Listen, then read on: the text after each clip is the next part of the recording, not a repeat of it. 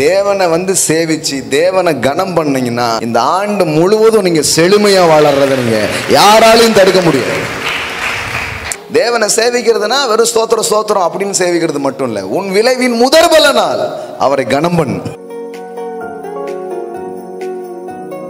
உங்களுடைய பொருளாதார முன்னேற்றத்துக்காக நீங்க வந்து ஒரு நல்ல முடிவு பண்ணுங்க. உங்களுக்கு தர்ற வருமானத்துல 10ல் 1 எடுத்து முதல்ல தேவனுக்கு கொடுக்கிற பழக்கத்தை கொண்டு வாங்கன்னு சொன்னேன். தேவன் கல்வாரி சிலுவையின் மூலமாக என் தரித்திரத்தை சுமந்து என்னை ஆசீர்வதித்து விட்டார். அதுதான் கிருபை. இதை நான் நம்பினாலே, இதை நான் விசுவாசிட்டாலே பயம் என்னை விட்டு போயிடும். ஆட்டோமேட்டிக்கா நான் கொடுக்குற ஆளா மாறிடுவேன்.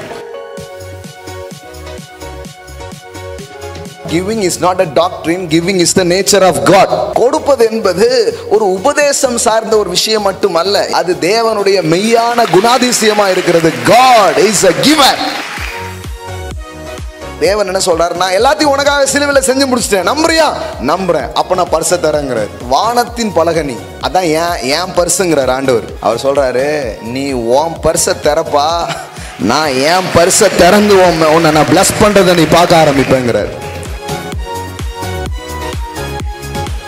பொருளாதாரத்தில் நான் கர்த்தரை நம்புறேங்கிறதுக்கு அடையாளம் என்ன? What is the sign? Giving, tithing. இந்த விழுந்து போன உலகத்துக்குள்ள மனுஷன் வாழ ஆரம்பிச்சதுனால அவனுக்கு வந்து கொஞ்சம் எடுத்தா குறைஞ்சிருமோங்கிற ஒரு பயம் இருக்கு பாருங்க. பயம் என்ன பண்ணுதுன்னா, ஏற்கனவே நமக்கு மாசம் என்ன வருதோ அது பத்த மாட்டுக்கு, அதுல இருந்து 10 எடுத்தோம்னா பத்தாம போயிட்டுனா, பத்தாம போக கூடாதுங்கிறதுக்கு தான் இந்த 10.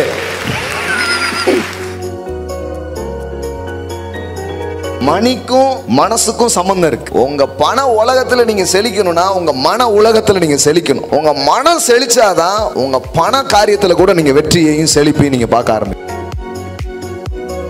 ஒரு நல்ல தைத்தரா இருக்கிறதுக்கு முடிவு பண்ணுங்க. இந்த இயர்ல உங்களுக்கு என்ன வருமானம் வருதோ அது வாரமா இருக்கலாம், தினந்தோறும் இருக்கலாம், முதல்ல எடுத்து ஃபர்ஸ்ட் கொண்டு வந்து நான் அசல் இது கொண்டு வாங்க.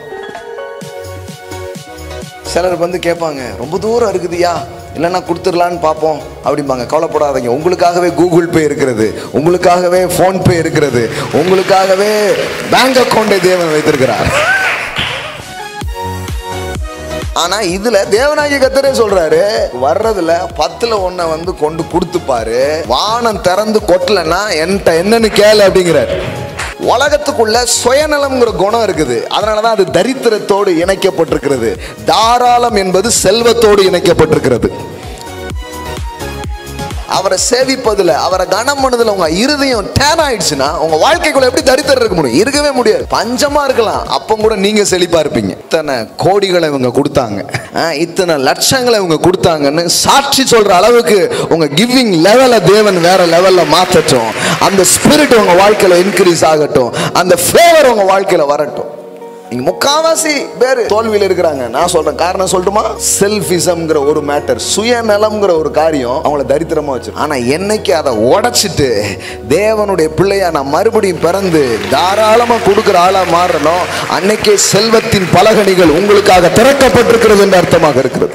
பிரசங்கி 11:4 பாருங்க. காற்றை கவனிக்கிறவன் விதைக்க மாட்டான், மேகங்களை நோக்கிறவன் அறுக்க மாட்டான். சும்மா காத்தடிக்குத, ரொம்ப மேகமாக இருக்க அப்படியே யோசிங்கன்னா ஒன்றத்தையுமே பார்க்க போகிறதே கிடையாது. பாருங்களேன், இது வந்து சூழ்நிலையையும் மக்கள் இப்படி தான் பார்ப்பாங்க. சூழ்நிலைகள் சாதகமாக இருக்கா பாதகமாக இருக்கா அப்படி பார்த்தா வாழ்க்கையிலையும் பயணம் பண்ணுவாங்க. கடவுள் சொல்கிறார், இதெல்லாம் பார்த்தன்னா ஒன்றுமே செய்யவே முடியாது. காற்றை கவனிக்கிறவன் விதைக்க மாட்டான், மேகங்களை நோக்குகிறவன் அறுக்க மாட்டான் அப்படின்னு சொல்கிறாரு. அப்போ என்ன பண்ணோம்? 6வது வசனம் பாருங்க. காலையிலே உன் விதையை விதை, மாலையிலே உன் கைகளை நெகிழ விடாது, அதுவோ இதுவோ எது வாய்க்குமோ என்று இரண்டும் சரியாய் பயன்படுமோ என்று நீ அறியாயே என்று எழுதப்பட்டிருக்கிறது. ஆமென்.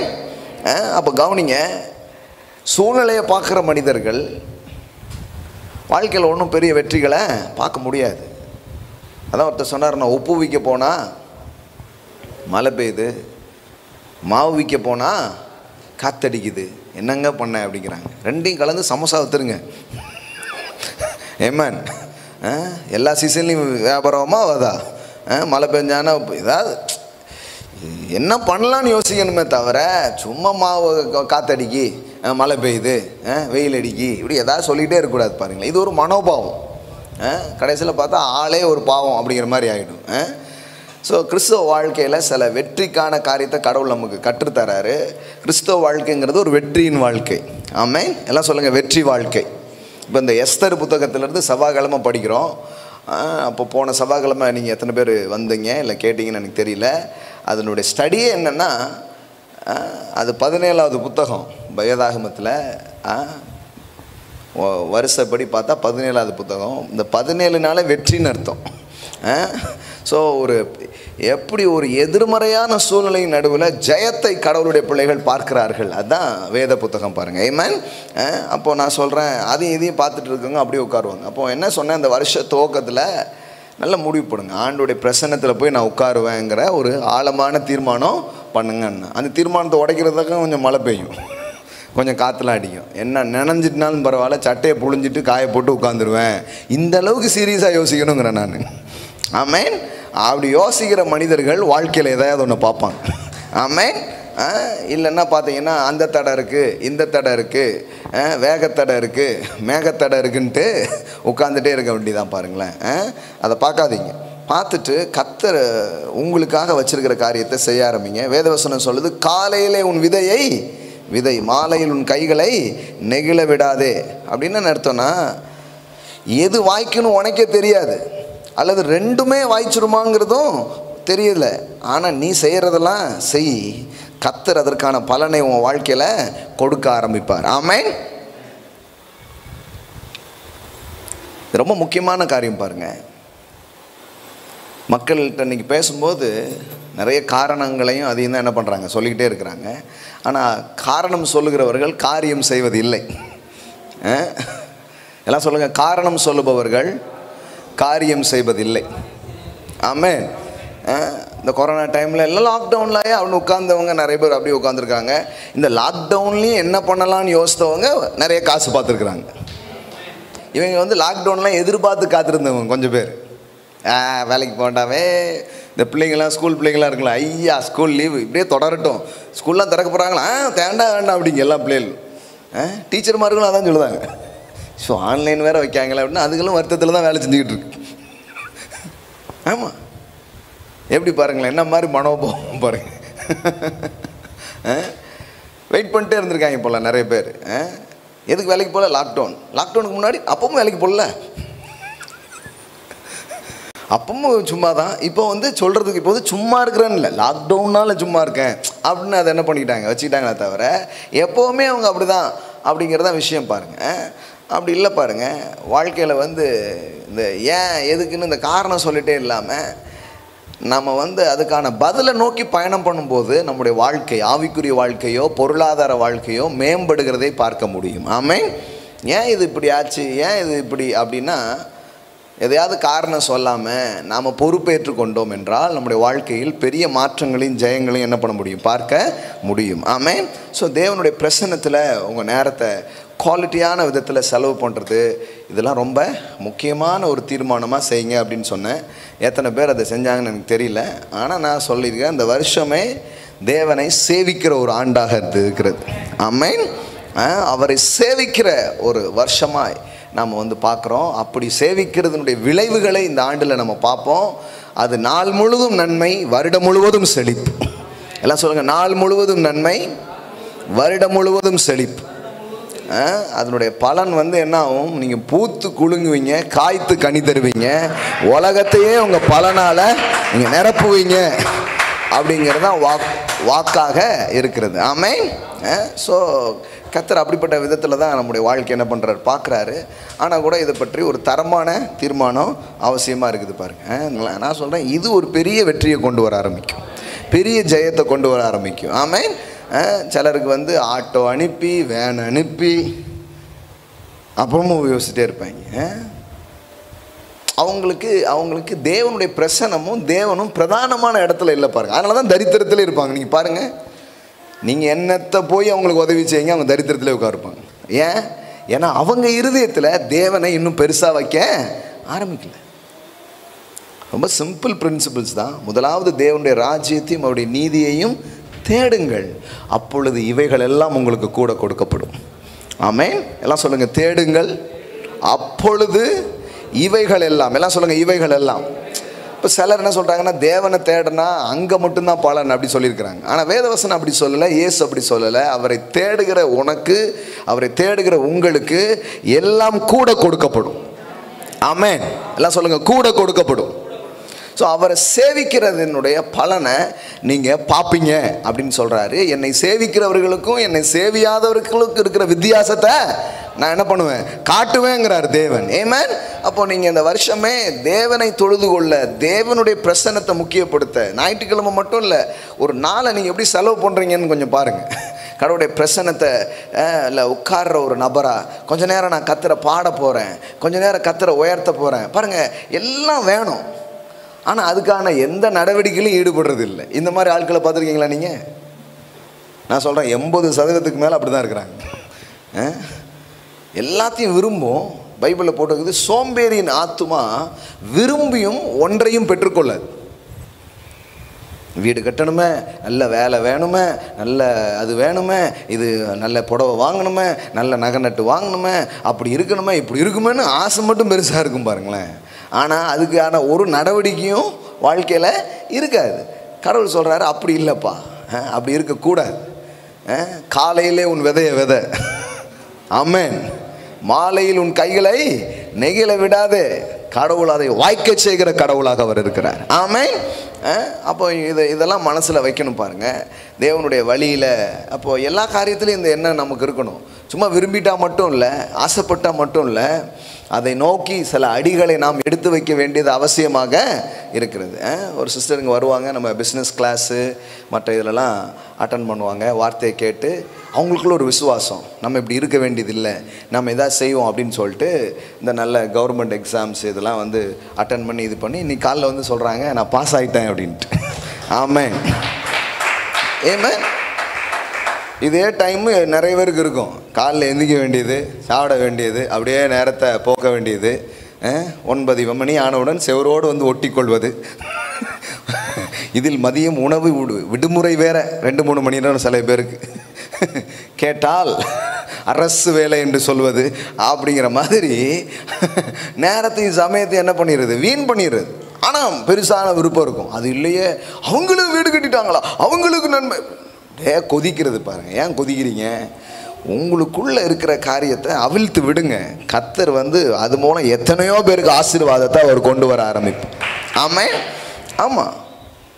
சும்மா ஏதோ பொறாமை போடுறதுனாலையும் நீங்கள் வந்து அப்படியே உள்ளுக்குள்ளேயே யோசிக்கிறதுனாலையும் நடக்காது பாருங்கள். எவ்வளோ அருமையான வசனம் பாருங்கள். நீதிமொழிகள் 13:4, சோம்பேறியினுடைய ஆத்துமா விரும்பியும் ஒன்றும் பெறாது. ஏன் அநேகருடைய விருப்பங்கள் நிறைவேறது இல்லையா? சோம்பேறித்தனம் தான். என்ன போட்டிருக்கு பாருங்க, யார் பெறா? ஜாக்கிரதை உள்ளவர்களுடைய ஆத்துமாவோ புஷ்டியாகும். Diligent who works willingly. எவ்வளோ அழகாக போட்டிருக்கு பாருங்க. ஜாக்கிரதை உள்ளவர்கள்லாம் யாரா? Who works willingly. Amen.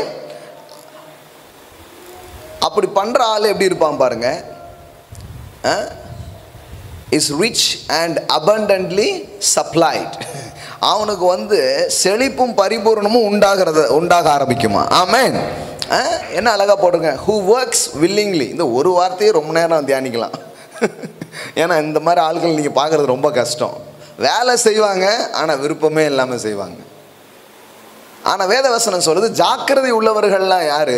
Who works willingly. விருப்பத்தோடு உன்னை சேராம பாருங்க, அவன் நினைச்சதெல்லாம் நடக்க ஆரம்பிக்கும். அவன் விரும்பினதெல்லாம் அவன் வாழ்க்கையில் வரதை பார்க்க முடியும். ஆமென். அப்படி தான் செய்யணும் பாருங்க, அப்படி தான் செய்யணும். வாழ்க்கையை அப்படி தான் வாழணும், ஒரு வேலையை அப்படி தான் செய்யணும். ஏனோ தானோன்னு பண்ணக்கூடாது, விருப்பத்தோடு செய்யணும். கர்த்தரை தேடுறோமா, முழு இருதயத்தோடு தேடணும். யாராவது வந்துட்டாங்க, இல்லை ஏதாவது ஒரு ஃபங்க்ஷன், அது இது, நான் என்ன ஆனாலும் எத்தனை மணிக்கு நான் அங்கே இருப்பேன், அப்படி ஒரு டிசிப்ளின் கொண்டு வரணும். ஆமென்.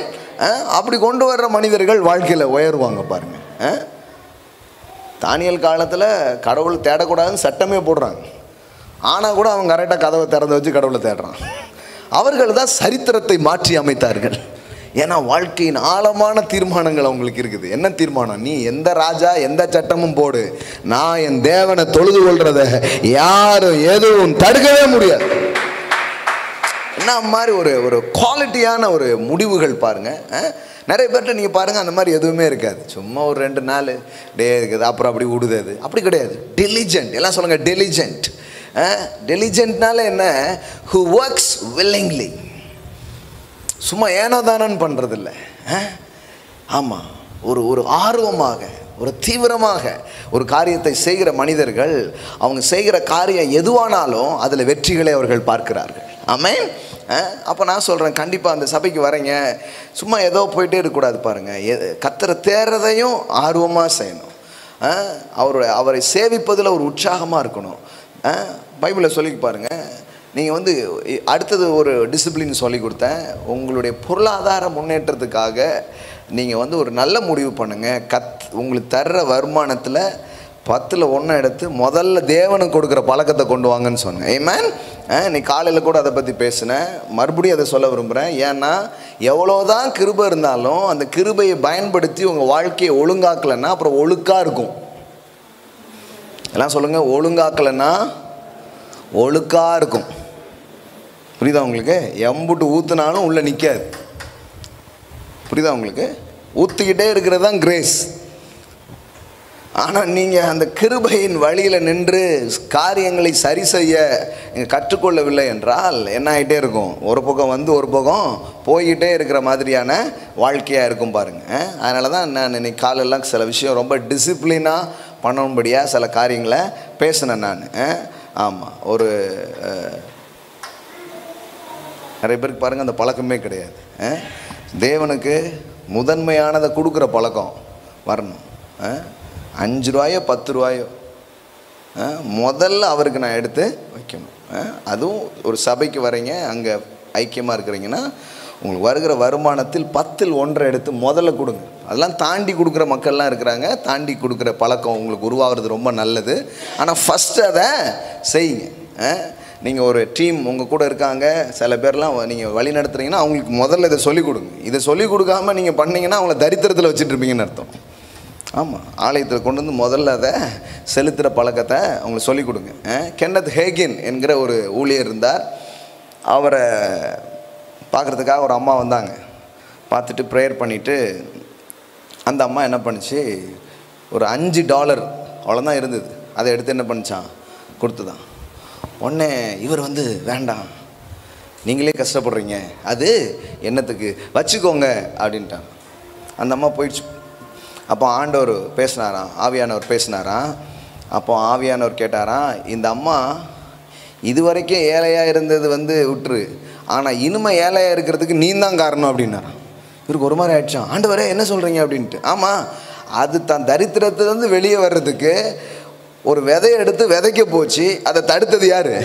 நீ தான் தடுத்துருக்கிற. அதனால் அது தரித்திரத்துக்கு நீ தான் காரணம் அப்படின்னாராம். ஒட்டி போய் அந்த ஆளை பிடிச்சி நம்ம கூட்டம், ஏம்மா இந்த $5 கொடுங்க அப்படின்ட்டாராம். ஆமாம், நிறைய பேர் பாருங்கள் என்னமோ பெரிய மனசு, நீங்கள் கொடுத்தாலும் சரி கொடுக்காட்டானாலும் சரி. இல்லைங்க, இது நீங்கள் அவங்களுக்கு நன்மை செய்யலை, அவங்கள தொடர்ந்து தரித்திரம் இருக்கிறதுக்கு உதவி செஞ்சிட்ருக்கிறீங்க. அப்படி பண்ணக்கூடாது. தரித்திரம் உடையணும்னா உள்ளுக்குள்ளேருந்து வெளியில் வரணும். ஆமென். சில நேரம் ரொம்ப ஆச்சரியமாக இருக்குது, என்ன இப்படி இல்லாமல் பைபிளில் இருக்குதுன்னு ஆச்சரியமாக இருக்குது. அடுத்த வேளை சாப்பாடுங்க, அந்த சாப்பாடு இல்லைன்னா அந்த சாப்பாடோடு அவங்க கதை முடிய போகுது. ஆனால் வேதவசனத்தில் நீங்கள் வாசித்து பார்த்தீங்கன்னா தீர்க்கதரிசி கேட்குறான், முதலாவது எனக்கு கொண்டு வா அப்படிங்கிறான். என்னங்க இது அநியாயமாக இருக்குது, இப்படிலாமா பைபிளில் போட்டிருக்குது? ஃபஸ்ட்டு கொண்டு வரணுமா, முதலாவது கொண்டு வரணுமா, முதல்ல அடைய எனக்கு கொண்டு வா அப்படிங்கிறான். முதல்ல உள்ளதை கொண்டு வா அப்படின்னு கேட்ட உடனே இவங்களுக்கு என்ன ஆகுது? இப்போ சில நேரத்தில் நமக்கு என்ன, இது இப்படி பேசணுமா, கொஞ்சம் கிருபையாக பேசுவாங்க. இதுதான் கிருபை. நீ தேவனை சேவிச்சு தேவனை கனம் பண்ணிங்கன்னா இந்த ஆண்டு முழுவதும் நீங்கள் செழுமையாக வளர்றதை நீங்கள் யாராலையும் தடுக்க முடியாது. ஆமென். தேவனை சேவிக்கிறதுனா வெறும் ஸ்தோத்திரம் ஸ்தோத்திரம் அப்படின்னு சேவிக்கிறது மட்டும் இல்லை, உன் விளைவின் முதற்பலனால் அவரை கனம் பண்ணு. ஆமென். அப்பொழுது களஞ்சியம் நிரம்பும். இன்னும் நிறைய பேர் ஒரு ஃபைனான்ஷியல் ஸ்ட்ரகிளில் உட்காந்துருக்குறாங்க பாருங்கள். ஏன்னா அவங்களுக்கு அந்த டிசிப்ளின் வரவே இல்லை. முதல்ல தேவனை சேவிக்கிற டிசிப்ளின், தேவனுடைய பிரசன்னத்தில் வந்து தேவனுக்காக தேவனை கனம் பண்ணும் விதத்தில் கொடுக்கணும், பயத்தில் கிடையாது. ஐயோ ஆண்டவர் அடிச்சு போடுவாரோ, ஐயோ ஆஸ்பத்திரியில் செலவு வந்துடுமோ, அந்த மாதிரி பண்ணிட்டாங்க நிறைய பேர். அதுதான் பெரிய பிரச்சனை பாருங்கள். அப்படி கிடையாது. உண்மையாக அவரை கனம் பண்ணும் விதத்தில் நான் கொடுக்கணும். அதனால தான் முதலாவது கொண்டு வா அப்படின்னாங்க. ஏழைகளுக்கு அதான் நான் அடிக்கடி சொல்லிட்டு இருக்கிறேன். இப்போ திரும்பவும் அதை பதிகிற மாதிரி உங்களுக்கு சொல்லித்தரேன். ஏழைகளுக்கு கொடுக்கறது வேற, தேவனுக்கு கொடுக்கறது வேற. ரெண்டும் ஒன்று கிடையாது. ராயனுக்கு கொடுக்கறது வேற, தேவனுக்கு கொடுக்கறது வேற. சிலர் வடிகட்டுற மாதிரியே நினச்சிட்டு இருக்காங்க. இங்கே கிங்டம் ஆஃப் காடுக்கு என்ன 10%, ஜிஎஸ்டி இப்போ 18% அப்படின்னு போயிட்டு இருக்கிறாங்க. ஜிஎஸ்டி வேற, ஜிஓடி வேற. ராயனுடையதை ராயனுக்கு, தேவனுடையதை தேவனுக்கு கொடுங்க அப்படின்னு போட்டிருக்குது. ஆமென். ஏழைக்கு கொடுக்கறது வேற, தேவனுக்கு கொடுக்கறது வேற. நீங்கள் பாருங்கள், உங்களுக்கு ரெண்டுக்கும் டிஃப்ரென்ஸ் காட்டுறேன் பாருங்கள். இதெல்லாம் சொல்லி தரணும். ஏன்னா உங்களுக்கு போனால் தான் உங்கள் பின்னாடி வர்ற 4 பேருக்கு சொல்லி கொடுப்பீங்க. ஆமென். உபாகமம் புஸ்தகம் 14ஆம் அதிகாரம் 22 பாருங்கள். உன் தேவனாகிய கர்த்தருக்கு எப்பொழுதும் பயந்திருக்க பழகும்படிக்கு, எல்லாம் சொல்லுங்கள், பழகும்படிக்கு. ஆமென். பயந்திருக்கன்னா அந்த வார்த்தை உங்களுக்கு தெரியும். அது எதை பற்றி வருதுன்னா ரெவரன்ஷியல், தேவனை கனம் பண்ணுவது, தேவனை ஆராதிப்பது. அதுதான் புதிய ஏற்பாட்டில் வர்ற அர்த்தமாக இருக்கிறது. சரியா? பயம்னா நெகட்டிவ் ஃபியர் கிடையாது. அப்போ தேவனை கனம் பண்ண பழகும்படிக்கு வருஷந்தோறும் நீ விதைக்கிற விதைப்பிலே வயலில் விளையும் எல்லா பலனிலும் தசமபாகத்தை பிரித்து. ஆமென். எல்லாம் சொல்லுங்கள், எல்லா விளைவிலும் தசமபாகத்தை பிரித்து. தசமபாகம்னு சில வார்த்தை யூஸ் பண்ணுவோம். சில புதுசாக வருவாங்களுக்கு என்னன்னே தெரியாது. அது என்னதுங்க அப்படின்பாங்க. அது ஒன்றும் இல்லை, உங்கள் வருமானத்தில் 10ல் 1. ஆமென். 1000 ரூபாய் உங்களுக்கு வருமானம் வருதுன்னா 10ல் 1 எவ்வளவு? 1 லட்ச ரூபா வருதுன்னா எவ்வளவு? சில பேருக்குலாம் லட்சக்கணக்கில் வரப்போகுது இயேசு நாமத்தினால. ஆமென். இப்பவுமே ரெடி ஆயிருங்க, இப்பவுமே ரெடி ஆயிருங்க. இப்போ வாங்குகிற சம்பளம் கொஞ்ச நாளில் நீங்கள் கொடுக்குற தசமபாகமாகவே இருக்கும். ஆமாம், வாங்கிக்கோங்க இன்றைக்கி. சில பேருக்கு அதுதான் ப்ராஃபஸி. ஆமென். இப்போ என்ன சம்பளம் வாங்குறீங்களோ அதையே தசமபாகமாக நீங்கள் கொடுப்பீங்க. அந்த அளவுக்கு கர்த்தர் உங்களுடைய வருமானத்தை பெருக பண்ணுவார். ஆமென். ஆனால் அதுக்கு நம்ம இருதயத்தை பழக்கணும். எல்லாம் சொல்லுங்கள், ட்ரெயின் யுவர் ஹார்ட். எவ்வளோ அழகாக சொல்லுது பாருங்கள்.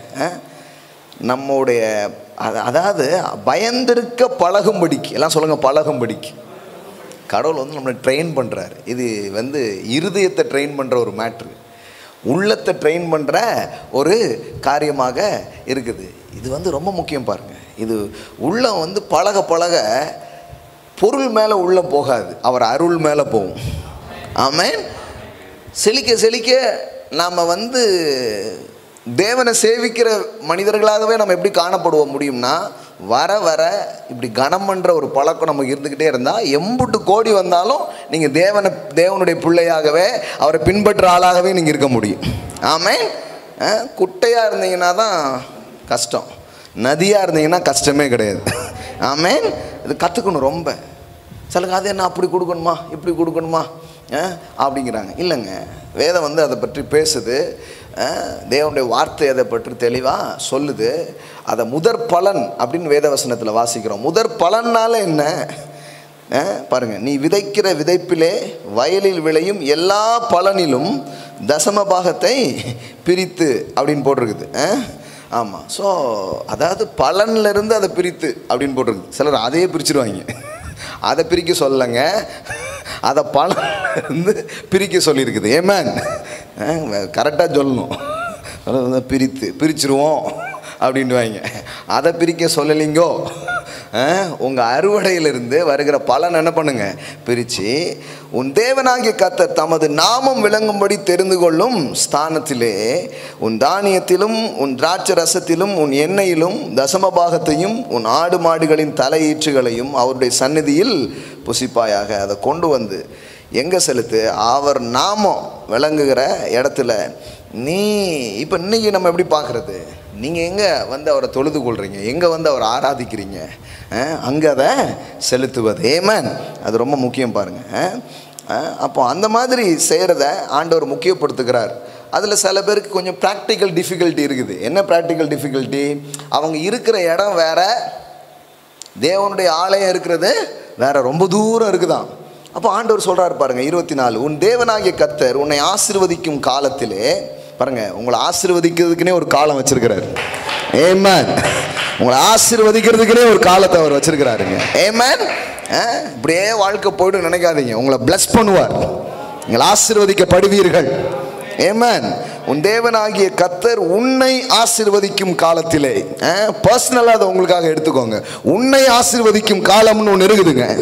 உங்களை ஆசீர்வதிச்சு உங்களை மேன்மைப்படுத்துகிற காலம்னு கடவுள் ஒன்று வச்சிருக்கிறார். ஆமென். உன்னை ஆசீர்வதிக்கும் காலத்தில் உன் தேவனாகிய கர்த்தர் தமது நாமம் விளங்கும்படி தெரிந்து கொண்ட ஸ்தானம் உனக்கு வெகு தூரமாக இருப்பதினால், பொன்னாக்குடி வரைக்கும் போயிட்டீங்களே அப்படிங்கிறாங்க, வெகு தூரமாய் இருப்பதினால் வழி பிரயாணத்தின் வெகு தொலைவு நிமித்தம் நீ அதை கொண்டு போகக்கூடாது இருக்குமானால் அதை பணமாக்கி பண முடிப்பை உன் கையில் பிடித்து கொண்டு உன் தேவனாகிய கர்த்தர் தெரிந்து கொண்ட ஸ்தானத்திற்கு போய். கடவுள் எப்படிலாம் சொல்கிறாரு பாருங்க.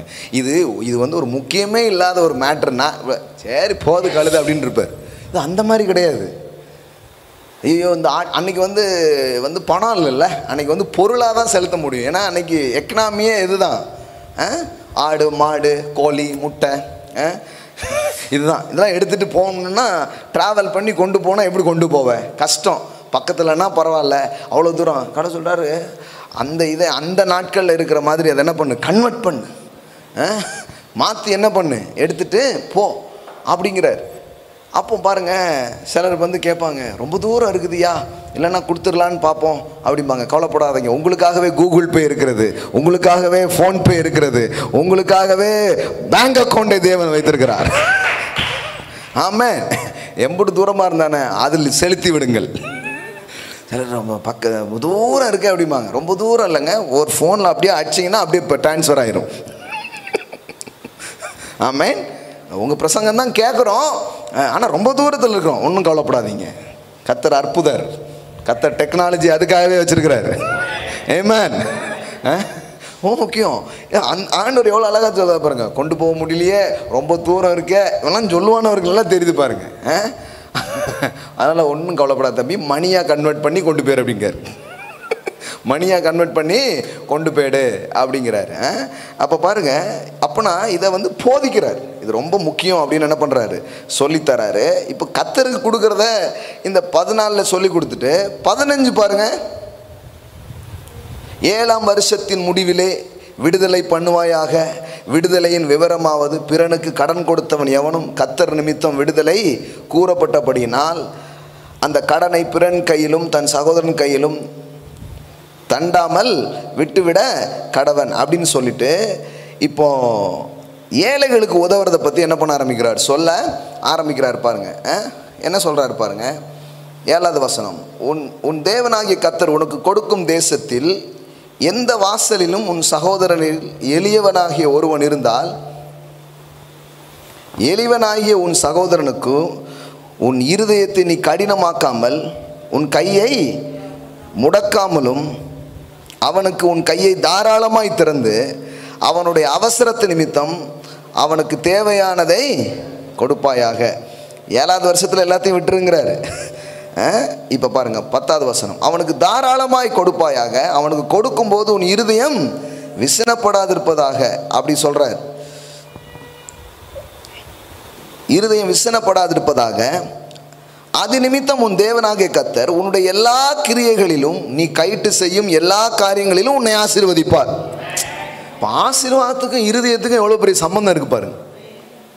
புரியுங்களா? கிவிங்கிறது சும்மா கிடையாது. தேவனுக்கு கொடுக்குறதோ, இப்போ 14 தேவனுக்கு கொடுக்குறத பற்றி பேசுகிறாரு, 15 நம் உறவுகளுக்கு உதவுறது, ஏழைகளுக்கு கொடுக்குறது, இதை பற்றி பேசுகிறார். ரெண்டும் ஒன்று கிடையாது, ரெண்டும் வேற. ஆனால் ரெண்டும் ரொம்ப முக்கியமாக இருக்குது. ஆமென். முதல்ல தேவன், எல்லாம் சொல்லுங்க, ஃபர்ஸ்ட் காட். ஆமென். அதுக்கப்புறம் உங்களுடைய உறவுகள், உங்களை சுற்றிலும் இருக்கிற தேவையில் இருக்கிற மனிதர்களுக்கு கொடுக்குற ஒரு பழக்கம். ஆமென். இது ரொம்ப முக்கியம். சில பேர் இருக்கிறாங்க, ஆண்டவருக்கு என்னங்க அப்படின்னு. அப்படி கிடையாது. அதுதான் சொல்ல வரேன் நான். நீங்கள் ரொம்ப பெரிய பரிசுத்தவான ஆகிடாதீங்க. இயேசுக்கு உடச்சி ஒரு பெண் ஊத்துறா காலில். அங்கே ஒரு டீம் பேசுகிறாங்க. என்ன பேசுகிறாங்க? அங்கே ஒரு டீம் பேசுகிறாங்க. என்ன பேசுகிறாங்க? இதை வந்து தரித்திரருக்கு கொடுத்துருக்கலாமே. இயேசுக்கு கொடுக்கறதுக்கு பதிலாக யாருக்கு கொடுத்துருக்கலாம்? அவர் சொல்கிறார், எப்பா தரித்திரர் எப்போதும் உங்களிடத்தில் இருக்கிறார்கள். தரித்திரருக்கு கொடுக்குறதும் எனக்கு கொடுக்குறதையும் ஒன்றாக்கிட்டீங்களப்பா கடைசியில். எனக்கு கொடுக்குற கணமும் அவங்களுக்கு கொடுக்குற கணமும் ஒன்றா? அவங்க தேவையில் இருக்கிறாங்க கொடுக்குறீங்க, நான் உனக்கு தேவனாக இருக்கிறதுனால கொடுக்குறேன். தேவையில் இருக்கிறவங்களுக்கு கொடுக்குறதுக்கும் தேவனுக்கு கொடுக்குறதுக்கும் ஒன்று கிடையாது. அதை மிக்ஸ் பண்ணாதீங்க. அவர்களுக்கு செய்கிற உதவியை கூட கர்த்தர் வந்து ஆசீர்வதிக்கிறார், அதை பெருசாக பார்க்குறாரு. அதில் அது ஓகே, அது எனக்கு வழங்குது. ஆனால் ரெண்டும் ஒன்று கிடையாது, ரெண்டும் வேறு வேறையாக இருக்குது. தேவனுக்குரியதை தேவனுக்கு செலுத்தும்படி அழைக்கப்பட்டிருக்கிறோம். அப்போது 14 கர்த்தருக்கு நாம் கொடுக்கறதை பற்றி சொல்லிட்டு 15 அவர் சொல்கிறாரு, உன் சகோதரனுக்கு கொடு, ஏழைகளுக்கு கொடுங்கிறார். 11ஆம் வசனம் பாருங்கள். தேசத்திலே எளியவர்கள் இல்லாதிருப்பதில்லை. பாருங்கள், ஏழைகள் இருக்கிறாங்களா தேசத்தில்? எல்லாம் இருக்கிறாங்க, நிறைய இருக்கிறாங்க. இந்த கொரோனா டைமில் போய் ஹெல்ப் பண்ண போனால் உண்மையிலே கஷ்டப்படுறவங்க வந்து இந்த பையை வாங்கிட்டு போகிற ஒரு பக்கம், இன்னும் சிலர் இருக்காங்க நல்ல வாட்ட சட்டமாக இருப்பாங்க, எங்களுக்கும் ஒரு பை தாங்க அப்படின்ட்டு. இது புத்தியில் ஏழையாக இருக்குது, நல்லா இருக்கும். அதுலேயும் நான் பார்த்துருக்கேன், இந்த கஷ்டப்பட்ட ஆளில் ஒரு ஆள் அம்மாலாம் சொல்ல ஆட்கள் வந்து ஃபீட்பேக் சொல்லுவாங்க. அது சொல்லுதான், எங்களுக்கு இருக்கட்டுங்க, எங்களை விட கஷ்டப்படுறவங்க அவங்களுக்கு கொடுங்க அப்படின்னாங்களாம். அவங்க உண்மையிலே செல்வந்தர்கள். ஆமாங்க, அவங்களுக்கு நிறைய இருக்குன்ட்டு இல்லை, அவங்களுக்கு என்னென்னா எங்களை விட கஷ்டப்படுற 4 பேர் இருக்காங்க, அவங்களுக்கு கொடுங்க அப்படி சொன்னாங்களாம். இது வந்து பாருங்கள் எவ்வளோ, இன்னைக்கு பெரிய காரு பெரிய வீடு எல்லாம் வச்சுருந்தாலே ஒரு பணக்காரன் நினச்சிக்கூடாது, புத்தியில் ஏழையாக இருப்பார் சில பேர்லாம். உள்ளத்திலேயே நம்ம செல்வந்தர்களாக மாற வேண்டும். ஆமென். இதுதான் ரொம்ப முக்கியம். கடவுள் அதனால தான் சொல்கிறாரு, நீ வந்து தாராளமாக கொடுப்பா, உன் இருதயம் என்ன பண்ண வேண்டாம், பண்ண வேண்டாம், அதனாலேயே உனக்கு ஆசீர்வாதம் வருது அப்படிங்கிறார். ஆமென். பாருங்கள், அது நிமித்தம் உன் தேவனாகிய கர்த்தருடைய எல்லா கிரியைகளிலும் நீ கையிட்டு செய்யும் எல்லா காரியங்களிலும் உன்னை ஆசீர்வதிப்பார். எல்லாம் சொல்லுங்க, கையிடும் செய்யும் எல்லா காரியங்களிலும் உன்னை ஆசீர்வதிப்பார். நல்லா சவுண்டாக சொல்லுங்க, நீ கையிட்டு செய்யும் எல்லா காரியங்களிலும் உன்னை ஆசீர்வதிப்பார். இந்த போர்டை பார்த்துருக்கீங்களா? எல்லா பிஸ்னஸ்ஸு இதெல்லாம் போட்டிருப்பாங்க, பார்த்துருக்கீங்களா? நீ கையிட்டு செய்யும் வேலையெல்லாம் ஆசீர்வாத. முந்தின வசனம் படிக்கணும், சொந்த சகோதரனுக்கு இறங்கணும், அதை எடிட் பண்ணிடுவாங்க,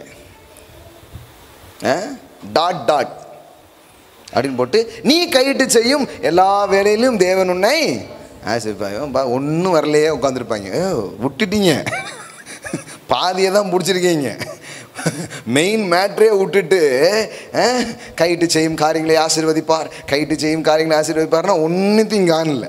ஏன்னா இருதயம் தயாராகாமல் எதுவும் ரிலீஸ் ஆகாது. அப்படியே ஆனாலும் அது நிற்காது. நான் சொல்கிறது ரொம்ப ஸ்ட்ராங்காக சொல்கிறேன், கரெக்டாக பிடிச்சிக்கோங்க. கொஞ்சம் பெந்தைக்கோசை பாஸ்டர் மாதிரியே இருக்கும், ஆனாலும் பிடிச்சிக்கோங்க. ஹல்லேலூயா, ஒன்றும் தப்பு கிடையாது பாருங்கள். ஆனால் அதான் ட்ரூத்து. இப்படி பள்ளமாக இருக்குதுன்னா தண்ணி நிற்கும், இப்படி இருந்தால் என்ன ஆகும், 2 பக்கம் வடிஞ்சு போயிடும். புரியுதுங்களா உங்களுக்கு? அது மாதிரி இருதயம் வந்து ரெடி ஆகும்போது தான் அங்கே ஆசீர்வாதம் வந்து தங்க ஆரம்பிக்குது. ரெடி ஆகாமல் கூட ஊற்றுவார், ஆனால் இப்படி இருந்ததுன்னு வைங்க அப்படியே வலிக்கு போயிடும். ஊற்றுனாங்களா? ஊற்றுனாங்க. வருமானம் வந்துச்சா? வந்துச்சு. எங்கே போச்சு தெரியல. அப்படி போயிடுது. ஆனால் சில பேருக்கு பாருங்கள் அது பெருக்கமாக மாற ஆரம்பிக்கும். ஆமென். த பிளஸ்ஸிங்ஸ் ஆஃப் த லார்ட். ஆமென். அதுக்கும் ஹார்ட்டுக்கும் சம்மந்தம் இருக்குதுங்க, மணிக்கும் மனசுக்கும் சம்மந்தம் இருக்குது, பணத்திற்கும் மனத்திற்கும் மிகுந்த நெருங்கிய தொடர்பு இருக்குது. உங்கள் பண உலகத்தில் நீங்கள் செழிக்கணும்னா உங்கள் மன உலகத்தில் நீங்கள் செழிக்கணும். உங்கள் மனம் செழிச்சாதான் உங்கள் பண காரியத்தில் கூட நீங்கள் வெற்றியையும் செழிப்பையும் நீங்கள் பார்க்க ஆரம்பிப்பீங்க. ஆமென். ஆமாம், அது ரொம்ப முக்கியம், ரொம்ப முக்கியம். ப்ராஸ்பரிட்டி பற்றி பேசுகிற ஒரு இடத்துல உட்காந்துக்கிட்டே மக்கள் தரித்திரமாக இருக்க முடியுமா? முடியுதே. ஏன்? இன்னும் உள்ளத்தில் செழிப்பை என்ன பண்ணல, ப்ராக்டிஸ் பண்ணல. இன்னும் கையை திறந்து கொடுக்குற ஒரு பழக்கம் அவங்களுக்கு வரல. நான் இடையில அதை கண்டுபிடிச்சேன். ரொம்ப ஒன்றும் ஆழமாக நான் யோசிக்கிறது இல்லை, அப்படியே பிரசங்கம் பண்ணிட்டு போயிடுவேன். எனக்கு ஒரு குறைவும் இல்லை, நான் ரொம்ப நல்லா இருக்கிறேன், கடவுள் என்ன ரொம்ப நல்லாக்கிட்டே இருக்கிறாரு. ஆமென். வாழ்ந்துக்கிட்டே இருக்கிறோம், நல்லா இருக்கிறோம். ஆனால் நோக்கம் என்னென்னா இங்கே வர்ற ஒவ்வொருத்தரும் நல்லா இருக்கணும். சில பேர் பார்க்குறேன் நல்ல டிசிப்ளின்டாக அவங்களுக்கு தேவனுடைய பிரசன்னத்தண்டை வர்றதா இருக்கலாம், தேவனுக்கு கொடுக்குறதா இருக்கலாம், அவங்க அதை அழகாக செய்கிறத பார்க்குறேன். சிலருக்கு அது போயே சேரல பாருங்க. அங்கங்கே ஏதாவது பைசா வச்சுக்கிட்டு 4 பேருக்கு ஹெல்ப் பண்ணுறோன்னு அப்படியே போயிடுது. முதல்ல தேவன். ஆமென். முதல்ல நான் அவருடைய ஆலயத்துலேயும் அவருடைய பிரசனத்துலேயும் நான் அவரை கனம் பண்ணும்படியாக கொடுக்கணும், அதுதான் முக்கியம். அடுத்தது என் சகோதரன், அப்புறம் என்னை சுற்றிலும் இருக்கிற ஏழை மக்களுக்கு நான் உதவ வேண்டும். ஆமென். இது ரொம்ப முக்கியம் பாருங்கள். அப்போ ரெண்டுமே பணத்துக்கும் பெரிய சம்பந்தம் இருக்குது பாருங்கள். அப்போது 10வது வசனத்தை மறுபடியும் படிக்கிறேன். அவனுக்கு தாராளமாய் கொடுப்பாயாக. எல்லாம் சொல்லுங்கள், தாராளமாய் கொடுப்பாயா. அவனுக்கு கொடுக்கும்போது நீ உன் இருதயம் விசனப்படாதிருப்பதாக. அது நிமித்தம் உன் தேவனாகிய கர்த்தர் உன்னுடைய எல்லா கிரியைகளிலும் நீ கைட்டு செய்யும் எல்லா காரியங்களிலும் உன்னை ஆசீர்வதிப்பார். ஆமென். புரியுதுங்களா? ஆசீர்வாதத்தின் சாவி உங்களுக்கு புரியுதுங்களா? மனசு. எல்லாம் சொல்லுங்கள், மனசு தாராளமாக வச்சுருங்க. ஆமென். கடவுள் அதில் ஊத்துறதை நீங்கள் பார்க்க ஆரம்பிப்பீங்க. ஆமென். 11 தேசத்திலே எளியவர்கள் இல்லாதிருப்பதில்லை, ஆகையால் உன் தேசத்திலே சிறுமைப்பட்டவனும் எளியவனுமாகிய உன் சகோதரனுக்கு உன் கையை தாராளமாய் திறக்க வேண்டும் என்று நான் உனக்கு கட்டளை இடுகிறேன் அப்படிங்கிறார். அப்போ 14 உபாகமம் 14 தேவனுக்கு கொடுக்கறத பற்றி சொல்லுது. உபாகமம் 15 யாருக்கு கொடுக்கறத பற்றி சொல்லுது? சகோதரனுக்கும் எளியவர்களுக்கும் கொடுக்கறத பற்றி சொல்லுது. ரெண்டையும் மிக்ஸ் பண்ணாதீங்க. ஓகே, ஒரு சத்திய தெளிவில் நீங்கள் வாக் பண்ண வேண்டியது ரொம்ப அவசியம். ரெண்டையும் மிக்ஸ் பண்ணி நம்ம குழப்பி விட்டுருது. உங்களுக்கு பிரச்சனை இருக்காது, ஆனால் உண்மையிலே இந்த சத்தியத்தை புரிஞ்சிக்காமல் வாழ்கிற மக்கள் என்ன பண்ணுவாங்க? தரித்திரத்திலே உட்காந்துருப்பாங்க. உங்கள் ஆண்டவருக்கு என்று கொடுக்கணும் அப்படின்னு ஒரு பழக்கத்தை சொல்லி கொடுக்கணும். நீங்கள் இல்லைங்க அதெல்லாம் முக்கியம் இல்லைங்கன்னே அவங்கள தரித்திரம் ஆகிறதுக்கு நீங்கள் காரணமாகிடுவீங்க. புரியுதா உங்களுக்கு? அவங்களுக்கு டீச் பண்ணுங்கள். புதுசாக வர்றவங்களோ இல்லை அவங்க மூலமாக ஆண்டவருக்குள்ளே நடத்தப்படுறவங்க இருப்பாங்கன்னா அவங்களுக்கு இதை என்ன பண்ணணும்? சொல்லணும். என்ன சொல்லணும்னா, முதல்ல தேவன். ஆமென். ஃபர்ஸ்ட் காட், ஃபர்ஸ்ட் ஃப்ரூட்ஸ் அவருக்கு என்ன பண்ணு? செலுத்த ஆரம்பி. அவரை உண்மையாக சேவிக்க ஆரம்பி. அவருடைய வார்த்தைகளை கேட்க ஆரம்பி. அவருடைய வழிகளில் நடக்கிறதுக்கு உங்கள் இருதயத்தை ட்ரெயின் பண்ண ஆரம்பிங்க. அப்புறம் பாருங்கள், வானம் திறந்து கொட்டுறதை நீங்கள் பார்க்க ஆரம்பிப்பீங்க. ஆமென். கடவுளுடைய வாக்குங்க அது. வாசிக்கிறேன். சில பேருக்கு அது ரொம்ப புதுசு. இப்படிப்பட்ட விதத்துலலாம் நீங்கள் பார்த்துருப்பீங்களானே தெரில. பாருங்கள், மல்கியா புஸ்தகம் 3வது அதிகாரம் 10. ஒரு பிரசங்கியார் ஒருத்தர் இருந்திருக்கிறாரு. அவர் இந்த தைத்ஸ் கொடுக்கறது, தேவனுக்கு முதன்மையானது கொடுக்கறத பற்றி ரொம்ப ஆழமாக அதை பற்றி நம்பி தன் வாழ்க்கையிலையும் விஷயத்தை பார்த்துருக்கிறாரு. மக்களுக்கும் அது ஆழமாக சொல்கிற ஒரு ஆள் பாருங்கள். அப்போது ஒரு நாள் காரில் அவர் போயிட்டுருக்கும்போது ஒருத்தன் லிஃப்ட்டு கேட்டிருக்கான். உடனே இவர் திறந்துருக்கிறாரு. எங்கே போகணுன்னு கேட்டிருக்காரு. அங்கே ஏரிக்க உள்ளே ஏற்றிட்டார். அப்போ இவர் பொதுவாகவே இப்படி கேட்குறதான். அப்போது நீங்கள் ஆண்டவருடைய பிள்ளைங்களாம்? ஆமாம், ஆண்டவர் தெரியும். அவருக்கு உடனே கேட்டிருக்காரு, நீ தேவனுக்கு தசம பாகங்களெல்லாம் கொடுக்குற ஆளா அப்படின்னு கேட்டிருக்காரு. அவன் சொல்கிறான் இல்லை அப்படின்ட்டு இருக்காரு. உடனே காரை நிப்பாட்டாரான், கீழே இறங்க அப்படின்ட்டாரான். என்ன சார் இப்படி? அவன் சொல்கிறான், தசம பாகம் கொடுக்காத ஆள் கடவுள்கிட்டே திருடுற ஆள். நீ கடவுள்கிட்டே திருடுற ஆள் உன்னை நம்பி எப்படி காரில் ஏற்ற முடியும்? நாளைக்கு நீ ஏன்டின்னு திருநாளும் தெரியுது, ரொம்ப தூரம் ராத்திரி போக வேண்டியது இருக்குது, கீழே இறங்க அப்படின்ட்டாரான்.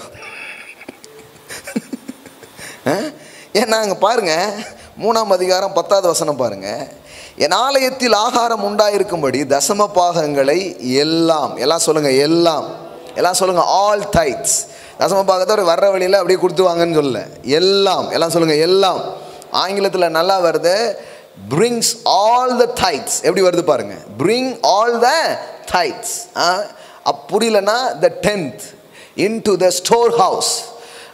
ஸோ அதை தேவனுடைய பண்டக ஆலயத்துக்கு கொண்டு வாருங்கள். எல்லாம் சொல்லுங்கள், எல்லாம் ஃபுல்லாக இருக்கணும், கொண்டு வரணும். பண்டக சாலையில் கொண்டு வாருங்கள். அப்பொழுது நான் வானத்தின் பலகணிகளை திறந்து இடங்கொள்ளாமல் போகும் மட்டும் உங்கள் மேல் ஆசீர்வாதத்தை வருஷிக்க மாட்டேனோ என்று அதனால் என்னை சோதித்து பாருங்கள் என்று சேனைகளின் கர்த்தர் சொல்லுகிறார். இது பாருங்க, கடவுள் இப்படி சொல்லணும்னு அவசியமே கிடையாது. கடவுள் கொடு அப்படின்னா நம்ம கொடுக்கணும். ஆனால் அவர் சொல்கிறாரு, தேவனாகிய கர்த்தரை பரீட்சை பாராதிருப்பாயாக அப்படிலாம் இருக்கா இல்லையா? ஆனால் இங்கே கடவுளே வேணா என்ன டெஸ்ட் பண்ணுங்கிறார். இந்த ஒரு ஏரியாவில் அப்படி சொல்கிறாருங்க. கடவுளை சோதிக்காத, கடவுளை பரீட்சை பாராத, பைபிளே வசனம் இருக்குது. இயேசுவே சொல்கிறார், உன் தேவனாகிய கர்த்தரை இருக்குதுல்ல. ஆனால் இதில் தேவனாகிய கர்த்தரே சொல்கிறாரு, உனக்கு வர்றதில் 10ல் 1 கொண்டு கொடுத்துப்பாரு, வானம் திறந்து கொட்டலைன்னா என்கிட்ட என்னன்னு கேளு அப்படிங்கிறார். ஆமாம், என்கிட்ட கேளுங்கிறார். ஆமென். இது என்னன்னா, நான் தேவனோடு மனம் பொருந்துதேன், என் தேவனை என் வாழ்க்கையில் முதன்மைப்படுத்த ஆரம்பிக்கிறேன். அதான் விஷயம். அவர் சொல்கிறாரு, சொல்கிறாரு பாருங்க, ஆசீர்வாதத்தை வருஷிக்க மாட்டேனே என்று அதனால் என்னை சோதித்து பாருங்கள் என்று சேனைகளின் கர்த்தர் சொல்லுகிறார். எனக்கு ரொம்ப ஆச்சரியமாக இருக்குது. தேவன் நம்மளை ஆசீர்வதிக்கிறாரு, நம்ம அவருக்கு என்ன பண்ணுறோம், கொண்டு கொடுக்குறோம். இது கண்டிப்பாக தானே, இது கொடுக்கணும்ல. கர்த்தர் தான் ஆசீர்வதிச்சிருக்கிறாரு. ஆசீர்வதிச்ச கர்த்தர் என்ன பண்ணுறோம், கனம் பண்ணும்படி கொடுக்குறோம். ஆனால் கடவுள் சொல்கிறாரு, அது ஒரு பெரிய டிஃப்ரெண்ட்டாக வாழ்க்கையில் கொண்டு வரும். சொல்கிறாரு, என்ன சொல்கிறாரு, நான் உன் மேலே ஆசீர்வாதத்தை வருஷிப்பேறனா இல்லையான்னு என்ன இதை வச்சு என்ன பண்ணிக்கோ, டெஸ்ட் பண்ணுங்கிறார், சோதிச்சு பாருங்கிறார்.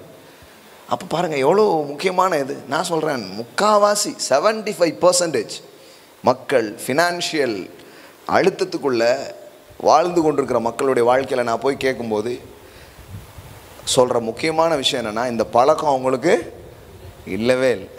இந்த பழக்கமே கிடையாது. வழக்கமாகவே இந்த பழக்கம் அவர்களுக்கு இல்லை. அப்போ இது போதிக்கணும், இது சொல்லித்தரணும்.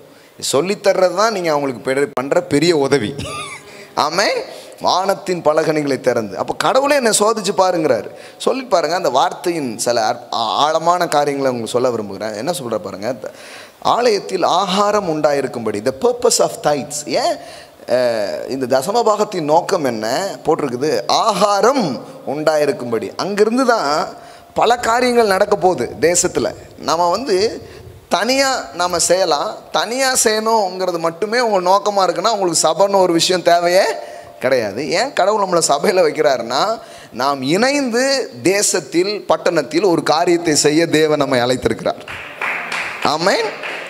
கண்டிப்பாக சில பேருக்கு பாருங்கள், இது எல்லாத்துலேயும் இருதயம் சம்மந்தப்பட்டிருக்கு. அதனால தான் இதை நான் டீச் பண்ணுறேன்.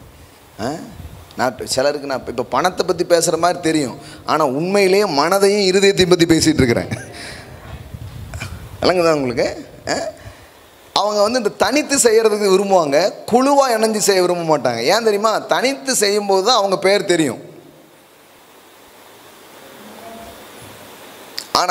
ஆனால் நீங்கள் ஒரு ஒரு ஒரு ஒரு ஒரு குழுவாக அல்லது சபையில் இணைஞ்சு பண்ணும்போது சில இடத்துல வேணுக்குன்னே பேரெல்லாம் சொல்லுவாங்க. நம்ம இதில் சொல்கிறதே கிடையாது. நம்ம ஒரே ஒரு பேர், இந்த நேம் ஆஃப் ஜீசஸ்.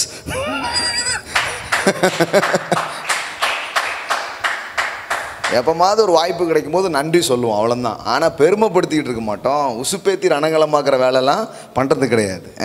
சும்மா ஐயாவை போல, அம்மாவை போல, அக்காவை போல, தம்பியை போல இப்படின்னா போகிறவங்க சில பேருக்கு அது கொஞ்சம் தடை கொடுத்த மாதிரி இருக்கும். அப்படி அந்த மாதிரிலாம் இங்கே பண்ணுறது கிடையாது. அது நல்ல ஒரு பழக்கம் கிடையாது. பாருங்களேன், அப்படி கொடுக்கக்கூடாது. அதாவது உங்களுக்கு பேர் வரும்னு நீங்கள் கொடுத்தீங்கன்னா அதன் பலனி நீ அடந்தாயிட்டுங்க. கொடுத்தனே ஒன்றும் வரல, அதான் வந்துடுச்சுல, நீ எது கொடுத்த, உன்னை நல்லா சொல்லணும் தானே கொடுத்த, சொல்லிட்டாங்களா, முடிஞ்சு போச்சுலாங்கிறார் ஆண்டவர். அப்போ பாருங்கள், கிவிங்கில் எம்புட்டு மேட்ரு இருக்குது பாருங்களேன். நம்ம ஏதோ டாப்புன்னு கொண்டு டாப்புன்னு போட்டு போயிட்டே இருக்கிறோம். அப்படி கிடையாது, அதில் பல காரியம் உள்ள அடங்கியிருக்கு. ஏன் தசம பாகங்களெல்லாம் நான் ஆலயத்தில் கொண்டு நான் செலுத்தணும் அப்படின்னா, அங்கே பாருங்கள், ஆகாரம் உண்டாயிருக்கும்படி அங்கேருந்து தான் ஒரு பெரிய வேலை நடக்க போகுது. அங்கேருந்து தான் பெரிய காரியங்கள் செய்ய போகிறோம். அப்போது சிலருக்கு அப்படி இருக்காது பாருங்கள், தனியாகவே எல்லாமே இது பண்ணுவாங்க. நான் சொன்னேன், சபையோடு இணைஞ்சு நீங்கள் செய்யாத எதையும் தேவன் பெருசாக பார்க்க மாட்டார். ஏன்னா அது கடவுளுடைய ஐடியாவே கிடையாது. கடவுளுடைய ஐடியாங்கிறது community. Amen. Community is God's idea. அப்போ தனக்குத்தானே பேரும் தனக்குத்தானே ஏதாவது வரணும்னு நினைக்கிற ஆட்கள் வந்து இப்படி எசஞ்சு செய்ய மாட்டாங்க. தனியாக அவங்களுக்கு இப்போ நான் சொல்கிறேன், நீங்கள் அது கடவுளுடைய ஐடியாவே கிடையாது. கடவுளுடைய ஐடியா இணைப்பு. எல்லாம் சொல்லுங்கள், இணைப்பு. நீங்கள் வந்து தெரியவே வேண்டாங்க, ஆனால் உங்களை தெரிய வைக்கிறதுக்கு அவர் ஒருத்தர் இருக்கிறார். அவர் தெரிய வைக்க வேண்டிய நேரம் தெரிய வச்சு கொடுக்க வேண்டியதை அவர் உங்களுக்கு கொடுத்து அனுப்புவார். அந்தரங்கத்தில் பார்க்கிற உன் பிதா வெளியரங்கமாய் பலன் அருளுவார். புரியுதுங்களா உங்களுக்கு? யாருக்கும் தெரிய வேண்டிய அவசியம் கிடையாது. நான் கர்த்தரை மகிமைப்படுத்தும்படி செய்ய போகிறேன், கர்த்தருக்காக நான் அதை பண்ண போகிறேன். அப்படி பண்ணி பாருங்கள், அது கண்டிப்பாக பலன் உண்டாக ஆரம்பிக்கும். இல்லைன்னா உங்கள் பேரை பெருசாக சொல்லிடுவாங்க, உங்களுக்கு ஒன்றும் இருக்காது. ஆமாம் ஆமாம், சில இடத்துல இருக்கிறாங்க மக்கள் அப்படியே ட்ரெயின் ஆனதுனால என் பேரை விட்டுட்டிங்களே சண்டைக்கு போயிடுவாங்க. கொஞ்சம் பேர் எவ்வளோ கொடுத்தாங்க? ஐயா 100 ரூபா கொடுத்த பேரை விட்டீங்க. இன்னும் சிலருக்கு 100 ரூபாயை 10,000 அப்படிலாம் வாசிப்பாங்க. 1,00,000 ஐயா அதை கொடுத்துருக்கிறார்கள் அப்படிலாம் சொல்லணும். ஐயாவுக்கு பூஸ்டப்லாம் பண்ணணும். ஒரு லைட்டை வாங்கி கொடுத்துட்டு பேரை எழுதி போட்டுருவாங்க. பார்த்துருக்கீங்களா நீங்கள்? லைட்டே தெரியாது, உபயம் அப்படின்னு அவர் பேர் தான் தெரியும். பாஸ் இதுக்கு நீங்கள் லைட்டே வாங்கி கொடுத்து வேண்டாம். இந்த மனோபாவத்தெல்லாம் கடவுள் மாத்துறாரு. அப்படிலாம் இல்லைப்பா, நீ என் மகிமைக்காக செய், உனக்கு பலனை கொடுக்குறவர் நானாக இருக்கிறேன். ஆமேன். அப்படி செய்யணும் பாருங்கள். அதனால் ஆகாரம் உண்டாயிருக்கும்படி, எல்லாம் சொல்லுங்கள், ஆகாரம் உண்டாயிருக்கும்படி. ஆகாரம் உண்டாயிருக்கும்படினா என்ன? சபையினுடைய பண்டக சாலை களஞ்சியம் நிரம்பி இருக்கணும். ஏன்னா அங்கிருந்து ஏழைகளுக்கும் திக்கற்ற பிள்ளைகளுக்கும் அங்கிருந்து செல்லணும். ஆமேன். அது மட்டுமல்ல, மிகப்பெரிய ஆகாரம் தேவனுடைய வார்த்தை. அது உலகம் ஃபுல்லாக போகிறதுக்கு ஒரு வேலையை நம்ம செய்ய ஆரம்பிக்கும். ஆமேன். இப்போ பாருங்கள், கொஞ்சம் நமக்கு வருது பண்டக சாலைக்கு, அதை வச்சு எவ்வளோ செய்ய முடியுமோ அவ்வளவு செய்கிறோம். ஆனால் நீங்கள் பாருங்கள், ஒவ்வொரு பிள்ளைகளும் இதில் டிசிப்ளின் ஆகி இப்படி ஒரு பெரிய தரிசனத்தில் கடவுள் என்ன ஒரு அவயமாக வச்சுருக்கிறார். எல்லா அவயமும் இசைந்து இயங்கணுமே தவிர தனியாக போய் கை இப்படி துடிச்சிக்கிட்டே இருந்தால் எப்படி இருக்கும்? பிரயோஜனமே கிடையாது. அது ஒரு இணைப்பில் தான் அது நடக்கணும் பாருங்கள். அப்போ பாருங்கள், ஆகாரம் உண்டாயிருக்கும்படி தசம பாகங்களை எல்லாம் பண்டக சாலையில் கொண்டு வாருங்கள். ஆமென். அப்போ ஏன் தேவனுடைய ஆலயத்தில் ஃபுல்லாக இருக்கணும், அங்கே நிறைவாக இருக்கணும், அங்கேருந்து மக்களுக்கு என்ன பண்ணணும், போய்கிட்டே இருக்கணும். பாருங்கள், 100 பிள்ளைகளுக்கு கல்வியை நம்ம கொடுத்தோம், சீக்கிரமாக கல்லூரியே கட்டுவோம். ஏமா கண்டிப்பாக செய்வோங்க. பாருங்கள், இன்னும் வேலை வாய்ப்புக்கு என்ன உண்டோ அந்தந்த பிளான் எல்லாம் என்ன பண்ணிகிட்டே இருக்கிறோம், செஞ்சுக்கிட்டே இருக்கிறோம். இந்த இடத்த நம்ம வந்து பாருங்கள், இப்போ ஆலயம் நடக்குது, மற்ற நேரங்களில் பாருங்கள் இப்போ கொஞ்சம் பசங்கள்லாம் வந்து கற்றுக்குறாங்க. சில இளைஞர்களுக்கு வாய்ப்புகள் இந்த இடத்துல என்ன பண்ணிகிட்டு இருக்குது, உருவாகிட்டே இருக்குது. கொஞ்சம் வேலையெல்லாம் வர ஆரம்பிச்சிருக்குது. பாருங்கள், வேற ஊரில் வேலை இல்லை அது இல்லைன்னு சொல்கிறவங்களுக்கு ஏதோ ஒரு வழியை கடவுள் திறக்கிறதுக்காக இதை பயன்படுத்திட்டு இருக்கிறார் பாருங்கள்.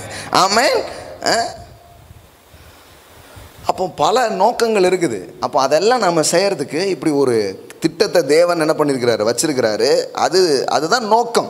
ஏன் கொண்டு வர்றோன்னா, ஆகாரம் உண்டாயிருக்கணும். ஆகாரம் உண்டாயிருந்தால் தேசத்தில் சில காரியத்தை நம்ம என்ன பண்ண முடியும், செய்ய முடியும். கொண்டு வாருங்கள் அப்பொழுது, எல்லாம் சொல்லுங்கள் அப்பொழுது, சொல்லுங்கள் அப்பொழுது. என் கையில் விதை இருக்கும் வரை அதன் வல்லமை எனக்கு தெரியாது. என் கையில் இருக்கிற விதை எப்பொழுது நிலத்தை சந்திக்கிறதோ அப்பொழுது அதற்குள் இருக்கிற வல்லமை வெளியே வருகிறதை நீங்கள் பார்க்க முடியும். ஆமென். ஆமாம், நான் அப்படியே விதையை வச்சுக்கிட்டே இருந்தேன்னா யாருக்கும் அது தெரியாது, அதனுடைய பவர் தெரியாது. அதை என் வாயில் போட்டாலும் தெரியவே தெரியாது. ஆனால் விதையை நிலத்தில் போட்டேன்னா, அது நல்ல நிலத்தில் போட்டேன்னா அது 30, 60, 100 பலன் வருகிறதை நீங்கள் பார்க்க முடியும். ஆமென். எல்லாம் சொல்லுங்கள் அப்பொழுது. தசமபாகம் கொடுக்குறது கொடுத்தா தான் பாஸ்டர் வந்து நம்மளை ரொம்ப நல்லா நினைப்பார், அப்படி கிடையாது. சில இடத்துல அப்படி கிரியேட் பண்ணிடுறாங்க. No no no no, it's glory to God. ஆமென். தேவ வார்த்தையை தர்றவங்களை கனம் பண்ணும்படியாக நம்ம கொடுக்கணும். அது ரைட்டு, அது வேதத்தில் போட்டிருக்குது. ஆனால் இதில் ரொம்ப கரெக்டாக நம்ம புரிஞ்சிக்க வேண்டியது என்னென்னா, தேவனை மையமாக கொள்ளணும். ஆமென். தேவனை மையமாக கொண்டு நாம் கொடுக்கணும். பாருங்கள், தேவ மனிதர்களை கனம் பண்ணலாம். வேதம் சொல்லுது, திருவசனத்தை போதிக்கிறவனை அவனை என்ன பண்ணு, ரெட்டிப்பான கணத்துக்கு பாத்திரமாக என்ன, எல்லா நன்மையிலையும் அவனுக்கு பகிர்ந்து கொடு. இதெல்லாம் வேதத்தில் சொல்லியிருக்குது. ஆனால் நான் வந்து அப்படி கனம் பண்ணும் விதத்தில் கொடுக்கலாமே தவிர ஏதோ வந்து என்னை யாரையும் ப்ளீஸ் பண்ணுங்கிறது சொல்கிறதே இல்லை. சிலர் வந்து சிலருக்கு பிரியமாக நடந்துக்கலன்னு வைங்களேன், அவங்க கொடுக்க மாட்டாங்க. இப்படி மக்களுக்கும் போதகர்களுக்கும் நடந்துகிட்டு இருக்கு பல காரியம். அவங்களுக்கு பிரியமா இவங்க இல்லைன்னா, இவங்களுக்கு பிரியமா அவங்க இல்லைன்னா நான் அப்படி இல்லை. இது அந்த மாதிரியான ஒரு விஷயமே கிடையாது. இது தேவனை மையமாய் கொண்ட காரியமாக இருக்கிறது. ஆமென். இதை நான் தேவனுக்கென்று செலுத்த போகிறேன். அப்போ சொல்கிறார், அப்போ கடவுள் சொல்கிறார், அப்பொழுது எல்லாம் சொல்லுங்கள், அப்பொழுது நான். நீ இப்போ நீ செய்ய வேண்டியதை செஞ்சுட்டல. இப்போ தேவன் சொல்கிறார், நான் வானத்தின் பலகணிகளை திறந்து, எல்லாம் சொல்லுங்க, திறந்து இடங்கொள்ளாமல் போக மட்டும் உங்கள் மேல் ஆசீர்வாதத்தை வருஷிக்க மாட்டேனோ என்று அதனால் என்னை சோதித்து பாருங்கள். எல்லாம் சொல்லுங்க, இடங்கொள்ளாமல் போக மட்டும். எங்க கடவுள் எப்படி பிளஸ் பண்ணுறாராம் ஒரு மனுஷனை. தைட்ஸ் ஒரு கீ மாதிரி. எல்லாம் சொல்லுங்க, கீ. இதுங்க ஏன் இந்த கிவிங்கு தைத் இதை பற்றி இவ்வளோ நான் பைபிளில் உங்களுக்கு இவ்வளோ மொத்த வசனம்னு எடுத்தீங்கன்னா ஆயிரக்கணக்கான வசனங்கள் கொடுக்கறத பற்றியே இருக்குதுங்க. ஏன் அதை பற்றி அம்புட்டு பேசுது? வருஷம் ஃபுல்லாக நான் பேசலாம். கொடுக்கறதுக்கும் மற்ற காரியங்களுக்கும் இருக்கிற தொடர்பை வச்சு வருஷம் ஃபுல்லாக போதிக்கலாம். ஏன்னா அது அவ்வளவு இம்பார்ட்டண்டான ஒரு விஷயமாக இருக்கிறது. அது ஒரு சாவி. அப்போ கிருபை பற்றி நம்ம பேசுகிறோமே அப்படிங்கிறாங்க. நான் சொல்கிறேன், கிருபை கொடுக்கிறது, விசுவாசம் எடுத்துக்கொள்கிறது. ஆமென். தேவன் கல்வாரி சிலுவையின் மூலமாக என் தரித்திரத்தை சுமந்து என்னை ஆசீர்வதித்து விட்டார். அதுதான் கிருபை. இதை நான் நம்பினாலே, இதை நான் விசுவாசிட்டாலே, இப்போ நான் என்ன பண்ண ஆரம்பிப்பேன்னா பயம் என்னை விட்டு போயிடும். ஆட்டோமேட்டிக்காக நான் கொடுக்குற ஆளாக மாறிடுவேன். இப்போ நீங்கள் கிருபையை நம்பின ஆளுங்கிறதுக்கு அடையாளமே என்னது? நீங்கள் கொடுக்குற ஆளாக இருப்பீங்க. சில அது பழைய ஏற்பாடா புதிய ஏற்பாடா எந்த ஏற்பாடாக இருந்தாலும் உங்களுக்கு கொடுக்க வேண்டாம்னு ஒரு ஏற்பாடு இருக்குது மண்டைக்குள்ளே. அது கேள்வி கேட்போம். அந்த ஆள்கிட்ட நீங்கள் சிம்பிளாக கேளுங்க, அது எந்த ஏற்பாடுங்களா நீங்கள் கொடுக்குற ஆளான்னு கேளுங்க, இல்லம்பர். சிம்பிளாக. ஏன் தெரியுமா? இது அப்படி ஒரு இதை அவங்க என்ன பண்ணியிருக்கிறாங்க, உள்ள செட் பண்ணி வச்சுருக்கிறாங்க. இது அந்த ஏற்பாடு இந்த ஏற்பாடு இல்லை, இது தேவனுடைய ஏற்பாடு. நான் சொல்லட்டுமா, giving is not a doctrine, giving is the nature of God. கொடுப்பது என்பது ஒரு உபதேசம் சார்ந்த ஒரு விஷயம் மட்டும் அல்ல. எஸ், அது ஒரு உபதேசத்தில் சொன்னால் கூட அது வெறும் உபதேசம் பற்றிய விஷயம் அல்ல, அது தேவனுடைய மெய்யான குணாதிசயமாக இருக்கிறது. God is a giver. He is a cheerful giver. ஆமென். இப்போ அவருடைய பிள்ளையாய் நான் மறுபடியும் பிறக்கும் பொழுது எனக்குள்ளேயும் உங்களுக்குள்ளேயும் அந்த குணாதிசயத்தை தேவன் வச்சிடுறாரு. உலகத்துக்குள்ள சுயநலம்ங்கிற குணம் இருக்குது. அதனால தான் அது தரித்திரத்தோடு இணைக்கப்பட்டிருக்கிறது. தாராளம் என்பது செல்வத்தோடு இணைக்கப்பட்டிருக்கிறது. ஆமென். இங்கே முக்காவாசி பேர் தோல்வியில் இருக்கிறாங்க. நான் சொல்கிறேன், காரணம் சொல்லட்டுமா? செல்ஃபிசம்ங்கிற ஒரு மேட்டர், சுயநலம்ங்கிற ஒரு காரியம் அவங்கள தரித்திரமாக வச்சுருக்கு. ஆனால் என்னைக்கு அதை உடைச்சிட்டு தேவனுடைய பிள்ளையா நான் மறுபடியும் பிறந்து தாராளமாக கொடுக்குற ஆளாக மாறணும், அன்னைக்கே செல்வத்தின் பலகணிகள் உங்களுக்காக திறக்கப்பட்டிருக்கிறது என்று அர்த்தமாக இருக்கிறது. ஆமென். வானத்தின் பலகணிகள் உங்களுக்காக திறக்கப்பட்டிருக்கிறது சொல்றார். வானத்தின் பலகணிகளை தொடர்ந்து என்னங்க? ஆமாங்க, கிருபை கொடுக்குது, விசுவாசம் அதை எடுத்துக்குது. ஆமென். எல்லாம் சொல்லுங்க, கிருபை கொடுக்கிறது, விசுவாசம் எடுத்துக்கொள்கிறது. அப்போ தேவன் என்ன சொல்றாரு? நான் எல்லாத்தையும் உனக்காக சிலுவையில் செஞ்சு முடிச்சிட்டேன், நம்புறியா? நம்புறேன். அப்போ நான் பரிசை தரேங்கிறாரு. என்ன ஆண்டவரே, அதான் செஞ்சு முடிச்சிங்களா? அதான் செஞ்சு முடிச்சேன், நம்புறல, பரிசை தரேங்க. எல்லாம் பிடிச்சிக்கிறாங்க. அப்போ பார்த்தீங்களா உங்களுக்கு? இது ஒன்றும் இல்லை, உன் கையில் இருக்கிறத கொண்டாங்கிறாரு. நீங்கள் இப்படி திறக்கும்போது அவருக்கு ஏதோ நீங்கள் கொடுக்கறது மட்டும் இல்லை, நீங்கள் வாங்கணுன்னாலும் உங்கள் கையை திறக்கணும். ஆமென். ஆமாம். சொல்கிறாரு, வானத்தின் பலகனி, அதான் ஏன் பர்சுங்கிறார் ஆண்டவர். அவர் பர்சு எவ்வளோ பெருசு பாருங்க. அவர் சொல்கிறாரு, நீ உன் பர்சை திறப்பா, நான் என் பர்சை திறந்து உன்னை நான் பிளஸ் பண்ணுறதை நீ பார்க்க ஆரம்பிப்பேங்கிறார். ஆமென். வானத்தின் பலகணிகளை திறந்து, அது பலகணின்னு தமிழில் போட்டிருக்குது. உங்களுக்கு புரியுதா பலகணின்னா என்னன்ட்டு? அது என்னங்க பலகணி, சன்னல் கிண்ணலா அப்படிங்குது. ஆங்கிலத்தில் நல்லா போட்டிருக்குது பாருங்கள். த ஃப்ளட் கேட் அப்படிங்கிற வார்த்தை இருக்குது பாருங்கள். The flood head gate of heaven எப்படி வருது பாருங்கள். விண்டோஸ் ஆஃப் ஹெவன் இதில் வருது. வேறு டிரான்ஸ்லேஷன்ஸில் பார்த்தீங்கன்னா விண்டோஸுங்கிற வார்த்தைக்கு பதிலாக இந்த ஃப்ளட் கேட் அப்படிங்கிற வார்த்தையை யூஸ் பண்ணியிருக்கிறாங்க. ஃப்ளட் கேட்டுங்கிறது என்ன? மதகு. எல்லாம் சொல்லுங்கள், மதகு. தண்ணிலாம் தேக்கி வச்சுருப்பாங்க, அந்த மதகு. சொல்கிறாரு, வானத்தின் மதகுகளை திறந்து இடங்கொள்ளாமல் போக மட்டும் உன் மேலே நான் ஆசீர்வாதத்தை வர்ஷிக்க பண்ணுவேன். ஆமென். எப்படி போட்டிருக்கு பாருங்க. Heaven pour out for you a blessing until there is no more room to receive it. அதாவது இடங்கொள்ளாமல் போகும். எல்லாம் சொல்லுங்க, இடங்கொள்ளாமல் போ. கர்த்தரை நம்புங்க, செழிப்பதற்கு அவரை நம்புங்க. எனக்கு வேலை கிடைக்கலையே, காசு வரலையே, அப்படிலாம் இல்லை. என் தேவன் வானத்தின் பலகணிகளை திறந்து இடங்கொள்ளாமல் போக மட்டும் என்னை ஆசீர்வதிக்கிறது. செழிப்புனா வேற ஒன்றும் இல்லை, உள்ளம் தேவனுக்கு நேராக திரும்பிட்டுன்னு அர்த்தம். ஆமென். உங்கள் ஹார்ட் அவருக்கு நேராக திரும்பிட்டுனா நீங்கள் எப்படி ஏழையாக இருக்க முடியும் சொல்லுங்கள்? நீங்கள் உங்கள் இருதயம் அவருக்கு நேராக அவரை சேவிப்பதில், அவரை கனம் பண்ணதில் உங்கள் இருதயம் டேன் ஆயிடுச்சுன்னா உங்கள் வாழ்க்கைக்குள்ளே எப்படி தரித்திரம் இருக்க முடியும்? இருக்கவே முடியாது. அதுக்கு வாய்ப்பே கிடையாது. பஞ்சமாக இருக்கலாம், அப்போ கூட நீங்கள் செழிப்பாக இருப்பீங்க. ஆமென். அப்போ நான் கவனித்து பார்க்குறேன், முக்கால்வாசி இங்கே வேலை ஒழுங்காக நடக்கிறது இல்லை பாருங்கள். சொல்கிறாரு, வானத்தின் பலகணிகளை திறந்து இடங்கொள்ளாமல் போக மட்டும். எல்லாம் சொல்லுங்கள், இடங்கொள்ளாமல் போக மட்டும். என்ன பாருங்கள், இப்படியே கடவுள் ஏதோ நீ பண்ணுப்பா நான் ஏதோ தரும் அப்படி சொல்ல. வானத்தின் பலகணிகளை இப்படிலாம் சில பேர் சொல்லுவாங்க, இது வந்து ஆசை காட்டுகிறார்கள் இந்த செழிப்பு உபதேசக்காரர்கள் அப்படின்ட்டு. இப்போ நான் ஏதாவது சொன்னேன்னா, நான் ஏதாவது சொன்னேன்னா இல்லை பைபிளில் இருக்கிறத வாசிட்டு இருக்கிறேன்னா? இல்லைங்க, நீங்கள் செய்யுங்க அப்படின்னு டப்புன்னு பைபிளை மூடிட்டு ஆண்டவர் உங்களுக்கு கோடி மடங்கு தருவார் அப்படின்னு நான் ஏதாவது சொன்னேன்னா? நான் டப்புன்னு ஏதாவது என்னுடைய ஓன் வேர்ட்ஸ் ஏதாவது இதில் போட்டு பேசிகிட்டு இருக்கிறேன் நான்? இல்லையே.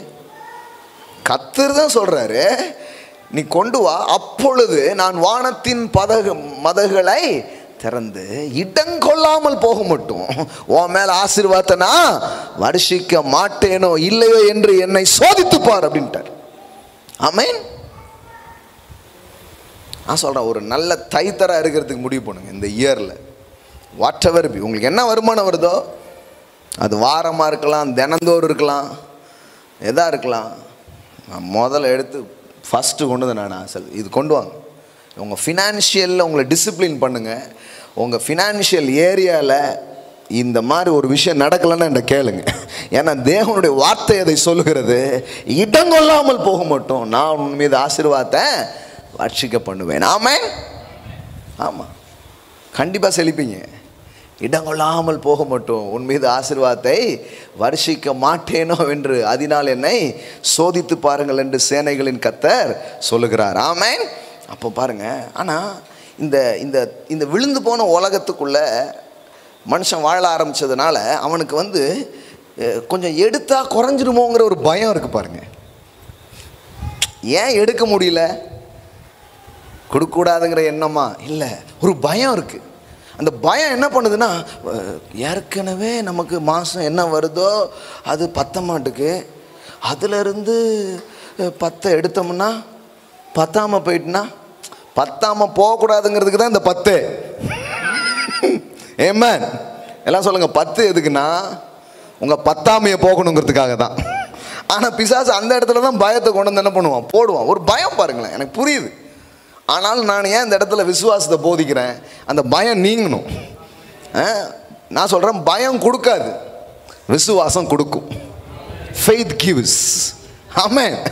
ஆமாம், பயம் வந்து கொடுக்க விடாது. பயம் வந்து போயிடுச்சுன்னா, கம்மியாயிடுச்சுன்னா, ஒரு உருண்டையை கம்மியாகவே சாப்பிடும், நாளைக்கு இல்லாமல் போயிட்டுனா அப்படின்னு அதான் என்ன ப்ராக்டிஸ் பண்ணுறாங்க, வாயை கட்டி வைத்த கட்டி குருவி சேர்த்த மாதிரி சேர்த்து என்ன மாதிரி பழகி வச்சுருக்காங்க பாருங்கள் வாழ்க்கையை. கடவுள் அதெல்லாம் நமக்கு சொல்லித்தரல. கடவுள் சொல்கிறாரு, உனக்காக வானத்தின் பலகணி ஒன்று இருக்கிறது. I will open the Windows of heaven. நீ இந்த பூமியில் இருக்கிறதெல்லாம் பார்த்துட்டு இருக்கிறப்பா, இதெல்லாம் நான் தான் படைச்சேன், இதெல்லாம் நான் தான் உண்டாக்குனேன், என்ன பார். வேற எதையோ பார்த்துட்டு இருக்காரு, என்ன நோக்கிப்பார், என்ன நோக்கிப்பார். அப்போ கொண்டு வரும்போது சில பாருங்க அப்படி கொடுத்துருவாங்க, இதை பற்றி ஒரு வெளிப்பாடே இருக்காது. வெளிப்பாடு இல்லாமல் கொடுத்தாலும் ஒரு பலனே இருக்கிறது இல்லை நிறைய நேரத்தில். நான் சொல்கிறேன், இன்றைக்கி ஒரு ரெவலேஷனை பெற்றுக்கொள்ளுங்க. இந்த டைட்ஸை பற்றி, கிவிங்கை பற்றி ஒரு வெளிப்பாட்டை பெற்றுக்கொண்டு கொடுக்க ஆரம்பிங்க. என்ன வெளிப்பாடு? இதை கடவுள் வச்சிருக்கிறாரு, நான் கடவுளை கனம் பண்ணும்படியாக நான் கொடுக்க போகிறேன். அப்படி கொடுக்கும்போது தேவன் என்ன எனக்கு பண்ணுறாரு? வானத்தின் பலகனே எனக்கு திறக்கிறாரு. என் வாழ்க்கை ஆசீர்வதிக்கப்பட்ட வாழ்க்கையாக இருக்கும். ஒரு ஃபெய்த்தை மிக்ஸ் பண்ணி நீங்கள் கொடுத்து பாருங்கள். நான் சொல்கிறேன், இடங்கொள்ளாமல் போக மட்டும் நீங்கள் ஆசீர்வதிக்கப்படுவீர்கள். ஆமென். போடுங்க, போட்டு பாருங்க. A blessing until there is no more room to receive it. அவருக்கு ஊத்துறத வாங்கிறதுக்கு இடமே பத்தாதான். அப்பனா என்ன? புது இடம் வாங்கிடுவீங்க, புது இடம் வாங்குவீங்க. ஆசீர்வாதத்தை வாங்கி வைக்கிறதுக்கு புது இடம் வந்தாதான் முடியும், புதிய அக்கௌண்ட் திறந்தாதான் முடியும். ஆமென். ஆமா, புதிய காரியத்தை நீங்கள் ஓப்பன் பண்ணாதான் அது உண்டாக முடியும். பாருங்க, அந்த மாதிரி காரியத்தை கர்த்தர் உங்களுக்கு செய்கிறவர். கர்த்தர் உங்களை பயங்காட்டி ஏதோ கத்தியை காட்டி வழிபறி வேலையை அவர் பண்ணலங்க. உங்களுக்கு விசுவாசத்தை போதிக்கிறார் தேவன். நீ என்ன நினைக்கிற? அந்த உலகத்தில் என்ன நம்புறதுங்கிறது சும்மா நினைக்கிறியா? என்னை நம்பிப்பார். எப்படி அவரை நம்புறது? பொருளாதாரத்தில் அவளை எப்படி நம்புறது? கொடுப்பதின் மூலமாக நம்புகிறேன். கர்த்தரை நம்புங்க, கர்த்தரை நம்புங்க. கர்த்தரை தான் பிரதர் நான் நம்புகிறேன் பாரு. கர்த்தரை பொருளாதாரத்தில் நம்புறதுனா எப்படி? பொருளாதாரத்தில் நான் கர்த்தரை நம்புறேங்கிறதுக்கு அடையாளம் என்ன? What is the sign? Giving, tithing. ஆமென். அதுதான் கர்த்தரை நம்புகிறவனும் செழிப்பான். நான் நம்பிட்டேங்க, ஆனால் செழிக்கவே இல்லைங்க. இல்லைங்க, கர்த்தரை பொருளாதாரத்தில் நம்புறதுனா என்ன? பொருளாதாரத்தை நான் கர்த்தரை நம்புறதுங்கிறதுக்கு அடையாளம் கொடுப்பது. எல்லாம் சொல்லுங்க, giving. Hallelujah. Tithing it's very very important. பாருங்கள், இது பண்ணி பாருங்க. நான் சொல்கிறேன், இறைச்சி இப்போது இதெல்லாம் செலவுலாம் எந்த லெவல்லையும் பண்ணிகிட்ருக்குறோம். பொருளாதாரத்தில் தேவனை நம்புகிறேங்கிறதுக்கு அடையாளம் என்னது? கிவிங். எல்லாம் சொல்லுங்கள், giving, tithing. Amen. So it's very very important. பாருங்கள், இட்ஸ் வெரி வெரி இம்பார்ட்டன்ட். அப்போது பாருங்கள், அதுக்கு ஒரு எக்ஸாம்பிள் உங்களுக்கு காட்டுறேன். பயம் கொடுக்காது, விசுவாசம் கொடுக்கும். எல்லாம் சொல்லுங்கள், பயம் கொடுக்காது, விசுவாசம் கொடுக்கும். எபிரேயருக்கு எழுதின நிருபம் 11வது அதிகாரம் பாருங்கள், 1லிருந்து வாசிக்கிறேன். விசுவாசமானது நம்பப்படுகிறவர்களின் உறுதியும் காணப்படாதவைகளின் நிச்சயமாக இருக்கிறது. நான் விசுவாசிக்கிறேன்னு என்ன அர்த்தம்? அறுவடையை நான் பார்க்கல, ஆனால் நிச்சயத்தோடு விதைக்கிறேன். ஆமென். காணப்படாதவைகளின் நிச்சயம், அறுவடையை நான் பார்ப்பேன் என்கிற விசுவாசத்தை என்ன பண்ணுறேன்? கொடுக்க ஆரம்பிக்கிறேன். பாருங்கள், அதனாலே முன்னோர்கள் நற்சாட்சி பெற்றார்கள். அதாவது இந்த இந்த இந்த விசுவாசத்தில் வாழ்க்கையில் ஜெயிச்ச பல பேருடைய பட்டியலை இந்த 11ஆம் அதிகாரத்தில் அவர் கொண்டு வருகிறார். இது வந்து த ஹீரோஸ் ஆஃப் ஃபெய்த் அப்படி சொல்லுவாங்க. விசுவாச வீரர்கள். எல்லாம் சொல்லுங்கள், விசுவாச வீரர்கள். அந்த வீரர்களின் பட்டியலை என்ன பண்ணுறாங்க? கொண்டு வர்றாங்க. அவங்க பேர் மட்டும் இல்லை, அவர்கள் செய்த விசுவாச சாகசங்கள் என்ன, விசுவாச சாதனைகள் என்ன அப்படிங்கிறத இங்கே பட்டியல் போடுறாங்க. இப்போ பட்டியலை வாசிக்கிறோம் பாருங்கள். அதனாலே முன்னோர்கள் நற்சாட்சி பெற்றார்கள். விசுவாசத்தினாலே நாம் உலகங்கள் தேவனுடைய வார்த்தையினால் உண்டாக்கப்பட்டது என்றும் இவ்விதமாய் காணப்படுகிறவைகள் தோன்றப்படுகையினால் உண்டாகவில்லை என்றும் அறிந்திருக்கிறோம். கவனிங்க, விசுவாசத்தினாலே ஆபேல், முதல் டெஸ்டமனி, முதல் சாட்சி, first approval R first evidence என்ன? விசுவாசத்தினாலே ஆபேல். எல்லாம் சொல்லுங்க, விசுவாசத்தினாலே ஆபேல் காயினுடைய பலியிலும் மேன்மையான பலியை தேவனுக்கு செலுத்தினான். ஆமென். அப்போ ஃபர்ஸ்ட் ஃபெய்த் ஆக்ட், விசுவாச செயல்ல, விசுவாச வீரர் பட்டியல்ல முதல்ல விசுவாச சாகசம் அல்லது விசுவாச செயலுங்கிறதே ஆபேலை பற்றி தான் வருது. அதுவும் எதை பற்றி வருது அப்படின்னா, அங்கே பாருங்க, காயினுடைய பலியிலும் மேன்மையான பலியை தேவனுக்கு செலுத்தினான். ஆமென். அப்போ தேவனை சும்மா அவன் கனம் பண்ணல, காயின் செலுத்துவதை விட மேன்மையான ஒன்றை அவன் செலுத்தினான். என்ன அப்படி மேன்மையானதை செலுத்தினான்? என்ன பலி செலுத்தினான்? பாருங்க, மேன்மையான பலியை தேவனுக்கு செலுத்தினான். அதனாலே அவன் நீதிமான் என்று சாட்சி பெற்றான். அவனுடைய காணிக்கைகளை குறித்து தேவனே சாட்சி கொடுத்தார். எங்க கடவுள் வந்து இதை பற்றிலாம் சாட்சி கொடுத்தாரா? அவன் காணிக்கைகளை குறித்து தேவனே சாட்சி கொடுத்தார். அவன் மரித்தும் இன்னும் பேசுகிறான். அப்போ ஃபர்ஸ்ட் ஃபெய்த் ஆக்ட் என்னது? கிவிங். எல்லாம் சொல்லுங்க, கிவிங். இந்த கொடுத்தல், அதான் சொல்லலாம், பயம் கொடுக்காது, விசுவாசம் என்ன பண்ணும்? கொடுத்துக்கிட்டே இருக்கும். போயிட்டுனா அங்கே பயம் உள்ளே வந்துருச்சுன்னு அர்த்தம். விசுவாசம் என்ன பண்ணும்? கொடுக்கும். வரும் வரும். நான் விதைச்சிக்கிட்டே இருக்கிறேன், நான் அறுப்பேன், எனக்கு வரும். ஏன்னா தேவன் வந்து தாராள உதார குணமுள்ள ஆத்துமா செழிக்கும் என்று அவர் சொல்லியிருக்கிறார். இந்த பயம் வந்து அதுவும் கடத்தருக்கும் அது பயந்து தான் கொடுக்கும். எந்த பயந்து? தப்பான பயத்தில் கொடுக்கும். ஏன்னா இங்கே யாராவது சொல்லிடுவாங்க, நீ கொடுக்கலன்னா ஆஸ்பத்திரியில் தான் கொடுப்பேன், ஐயோ பில்லு ஜாஸ்தியாகுமே, பெசாட்டி ஆண்டவருக்கே கொடுத்துட்றேன் அப்படின்ட்டு. இப்போ இவங்க ஆண்டவருக்கும் எப்படி தான் கொடுத்துருக்காங்க பார்த்தீங்களா? அதனால தான் சிலருக்கு தைத்திங்கே வேலை செய்யலை, தசம பாகம் கூட சிலருக்கு வேலை செய்யாமல் போனதுக்கு காரணம் என்னென்னா பயம். கடவுள் சொல்கிறாரு, நான் வழிபறி இல்லைப்பா, நான் உன்னை ஆசீர்வதிக்கிற தேவன். ஆமேன். உன்கிட்ட கத்தியை காட்டி பிடுங்கிறது என் வேலை கிடையாது. சில நாடுகள் பார்த்தீங்கன்னா தீவிரவாத அமைப்புகளுக்கு கூட ஃபண்டெலாம் கொடுக்கும்.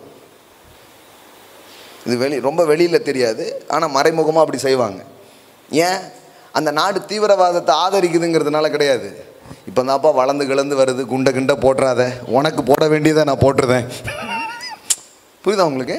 சில மாஃபியா கேங்குக்கெல்லாம் இவங்களே கவர்மெண்ட்டே கொடுத்துருது. ஏன் தெரியுமா?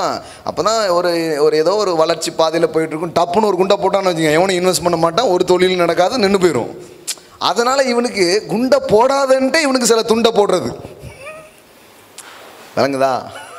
இது மாதிரி தான் சிலர் தேவனுக்கு கொடுத்துருக்குறாங்க. தைத்து கொடுத்தவங்களாம் இருக்கிறாங்க. எப்படி கொடுத்துருக்காங்க தெரியுமா? ஆண்டவரே குண்டை போட்டுறாதீங்க, நல்லா இருப்பீங்க. எப்படி? கடவுளே பார்த்து நல்லா இருப்பீங்க, தெய்வமே கையை வச்சிடாதீங்க, கொடுக்க வேண்டியதை கொடுத்துருந்தேன் அப்படின்னு இப்படி பயந்து நடுங்கி கடவுளுக்கு போய் கொடுத்துட்ருக்காங்க. ஆனால் சொல்கிறார், அப்படி இல்லைப்பா, நான் அது சொல்லவே வரல, அப்படிப்பட்ட ஆவியோடும் அப்படிப்பட்ட புரிதலோடும் எனக்கு தர வேண்டியதே இல்லை.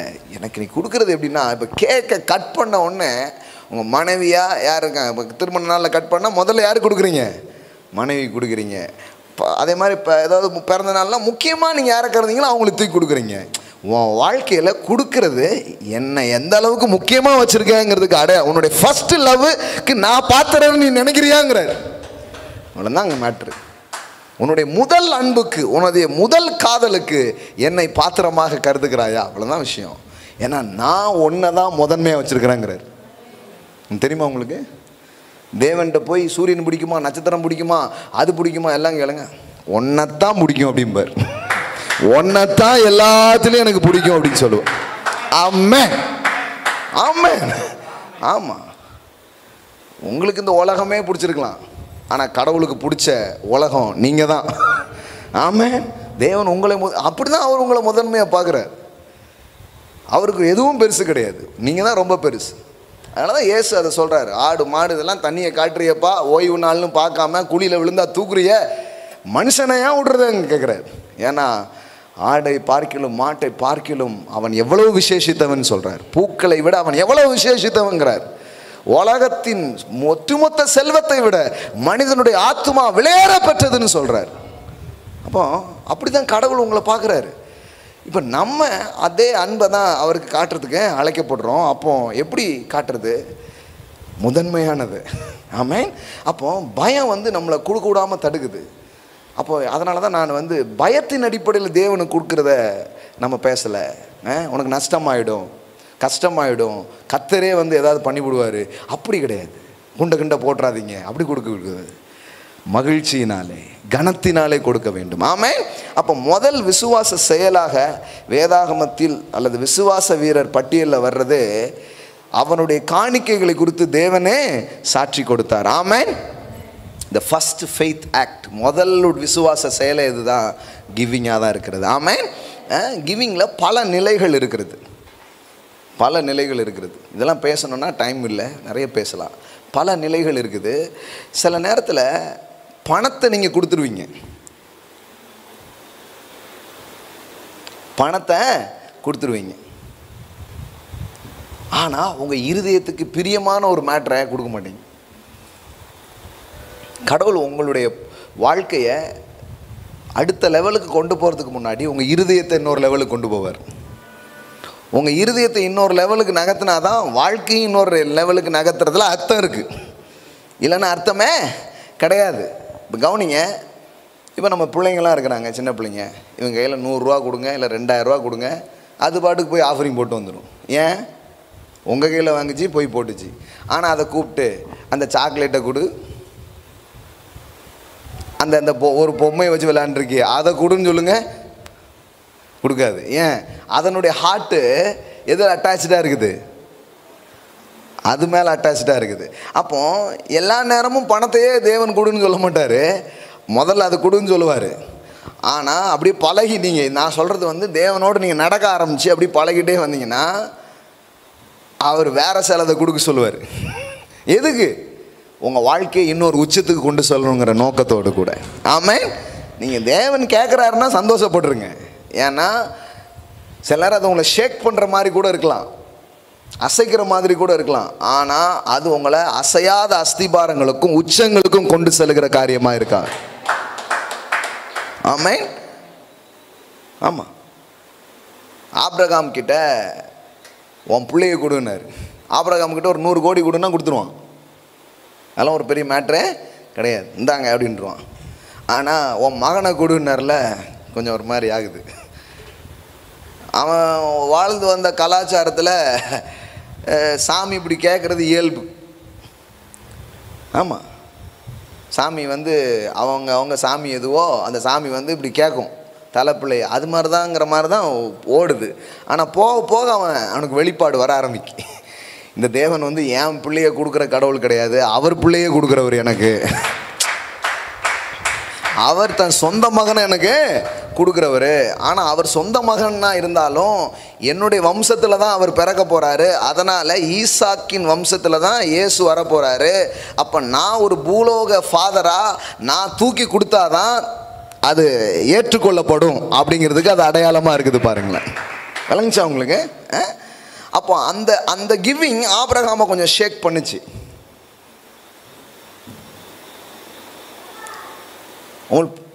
உங்களுக்கு பிடிச்ச ஒரு பொருளை நான் சொல்கிறேன்ல, நீங்கள் வந்து வழியே இல்லாமல் ஒரு லெவலில் கொடுத்துட்டே இருப்பீங்க. ஆனால் சில நேரம் கொடுக்குறது உங்களை அப்படியே அசைக்கும். நான் சொல்கிறேன், அசைக்கிற மாதிரி கொடுத்து பாருங்கள், வேறு லெவல் ஆஃப் இதுக்குள்ளே நீங்கள் போயிடுவீங்க. நான் ஒரு முறை ரொம்ப ஆசையாக ரொம்ப நேரம் டைம் ஸ்பெண்ட் பண்ணி இந்த மோதிரம் இதெல்லாம் சின்ன வயசுல ரொம்ப ஆசை, இந்த மோதிரம் செயின்லாம் போடணுன்னு. நமக்கு தான் ட்ரெஸ் வாங்குறதே காசு கிடையாது, யார் வாங்கி கொடுப்பான்? அதுவே எப்போது போடுவோம். ஆனால் அப்படி ஒரு ஆசை பாருங்கள். இந்த திருவிழாலாம் வந்தால் பித்தாளை மோதிரம் வாங்கி போடுறது, வாட்சி வைக்க வந்தால் அந்த என்ன வாட்சி, பம்பாய் மிட்டாய் வாட்சி, அதில் வாங்கி வச்சுட்டு அப்படி பார்த்துட்டே இருக்கிறது ஆசையாக இருக்கும். அப்புறம் என்ன பண்ணி சாப்பிட்றது அது. அப்புறம் வாட்சில் எங்கே மணி பார்க்க, அதான் உள்ளே போயிருமே அப்படின்ட்டு அந்த டைம் பாருங்கள். இன்றைக்கி நிலைமை வந்து வேறு. இன்றைக்கி காலைல கூட எனக்கு ஒரு வாட்சி கிஃப்ட் வந்துச்சு.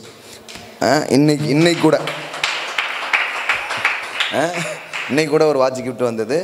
புது ட்ரெஸ்ஸாக தான் போடுறேன், இப்போ கூட புது ட்ரெஸ் தான் போட்டு வந்திருக்கிறேன். எல்லா சர்வீஸும் புது ட்ரெஸ் தான். ஏமேன், புது ஷூ தான் போட்டிருக்கிறேன்.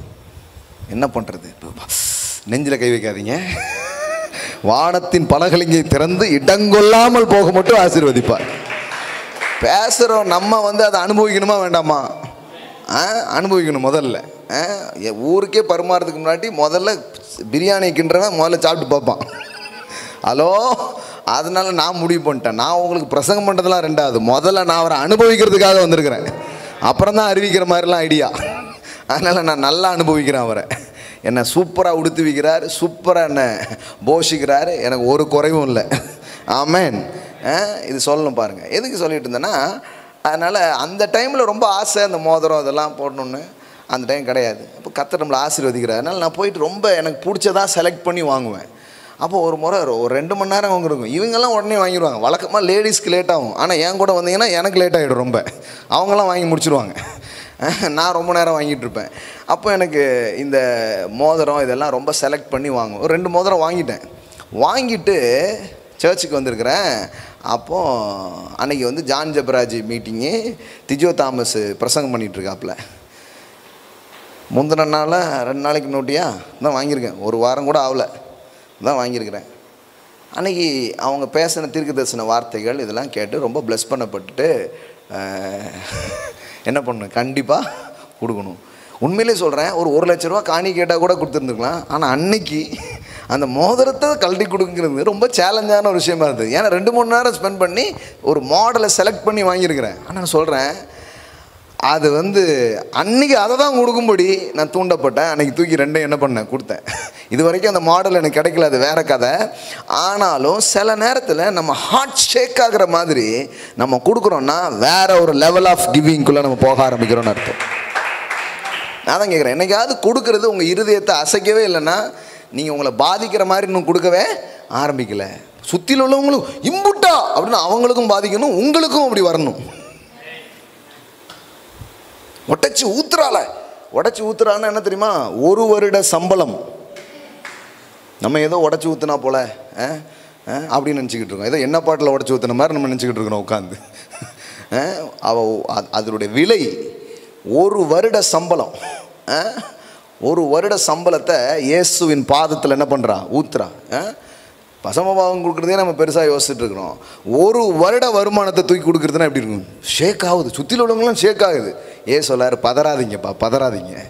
இந்த சுவிசேஷம் எங்கெல்லாம் பிரசங்கிக்கப்படுமோ அங்கு இவள் நினைவு கூறப்படுவாள் அப்படின்ட்டு. ஆமென். இன்னைக்கு வரைக்கும் அந்த அம்மாவை பேசுகிறோம் பாருங்களேன்.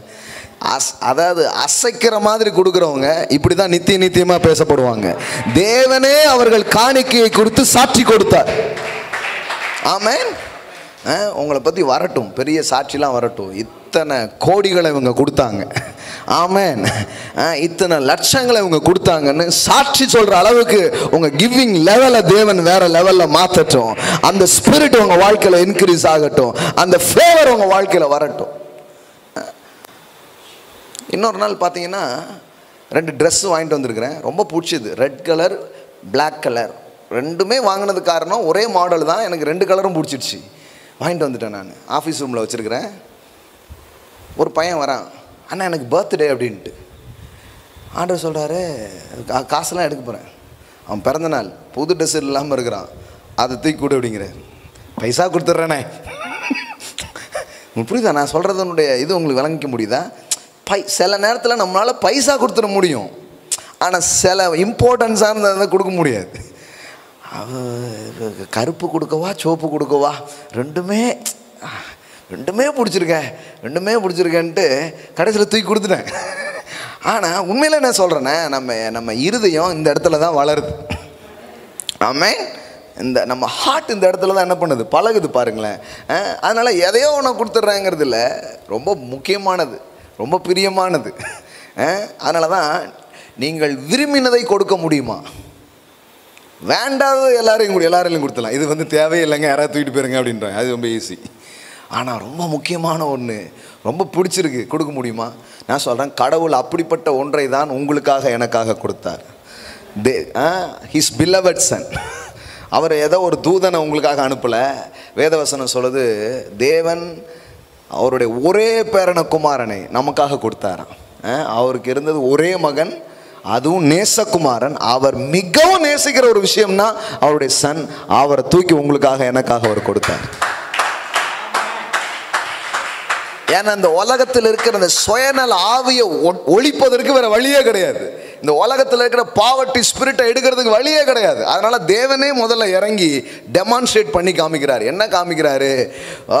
நான் என்னிடம் இருக்கிற சிறந்ததை உனக்காக கொடுக்கிறேன். ஆமென். அப்போ இப்போ கிறிஸ்மஸ்லாம் கொண்டாடிட்டோம். கிறிஸ்மஸ்ங்கிறதே என்னது? தேவன் சிறந்ததை எனக்காக கொடுத்தார். தேவன் நேசிக்கிற ஒன்றை எனக்காகவும் உங்களுக்காகவும் கொடுத்தார். ஆமென். சும்மா ஏதோ நிறைய 10ஓட 11ங்க இருந்தாங்க. தேவன் வேறு எதையும் கொடுக்கறது தேவனுக்கு ஈஸி. ஆனால் சொந்த மகனை கொடுக்கறது அவ்வளோ ஈஸி கிடையாது. அதை தான் கொடுத்தார். நான் சொல்கிறேன், அசைக்கப்படுகிற அளவுக்கு கூட கிவிங்கில் நீங்கள் முன்னேறி போக முடியும். அப்போ விசுவாச செயல்லையே முதல் செயலே எதை பற்றி வேதவசனம் பேசுதுன்னா கிவிங். ஆமென். எல்லாம் சொல்லுங்கள், ஃபெய்த் கிவ்ஸ். ஆமென். பயம் கொடுக்காது, பயம் தடுத்து நிறுத்தும், ஆனால் விசுவாசம் கொடுக்க ஆரம்பிக்கும். ஆமென். எழுந்து நிற்போம். Thank you Jesus, thank you Jesus. Faith gives, faith gives. ராக்லமா ஷாக்கிரபா ஹாசிகேரே போலோரோ ஷாண்டாலாபாரா.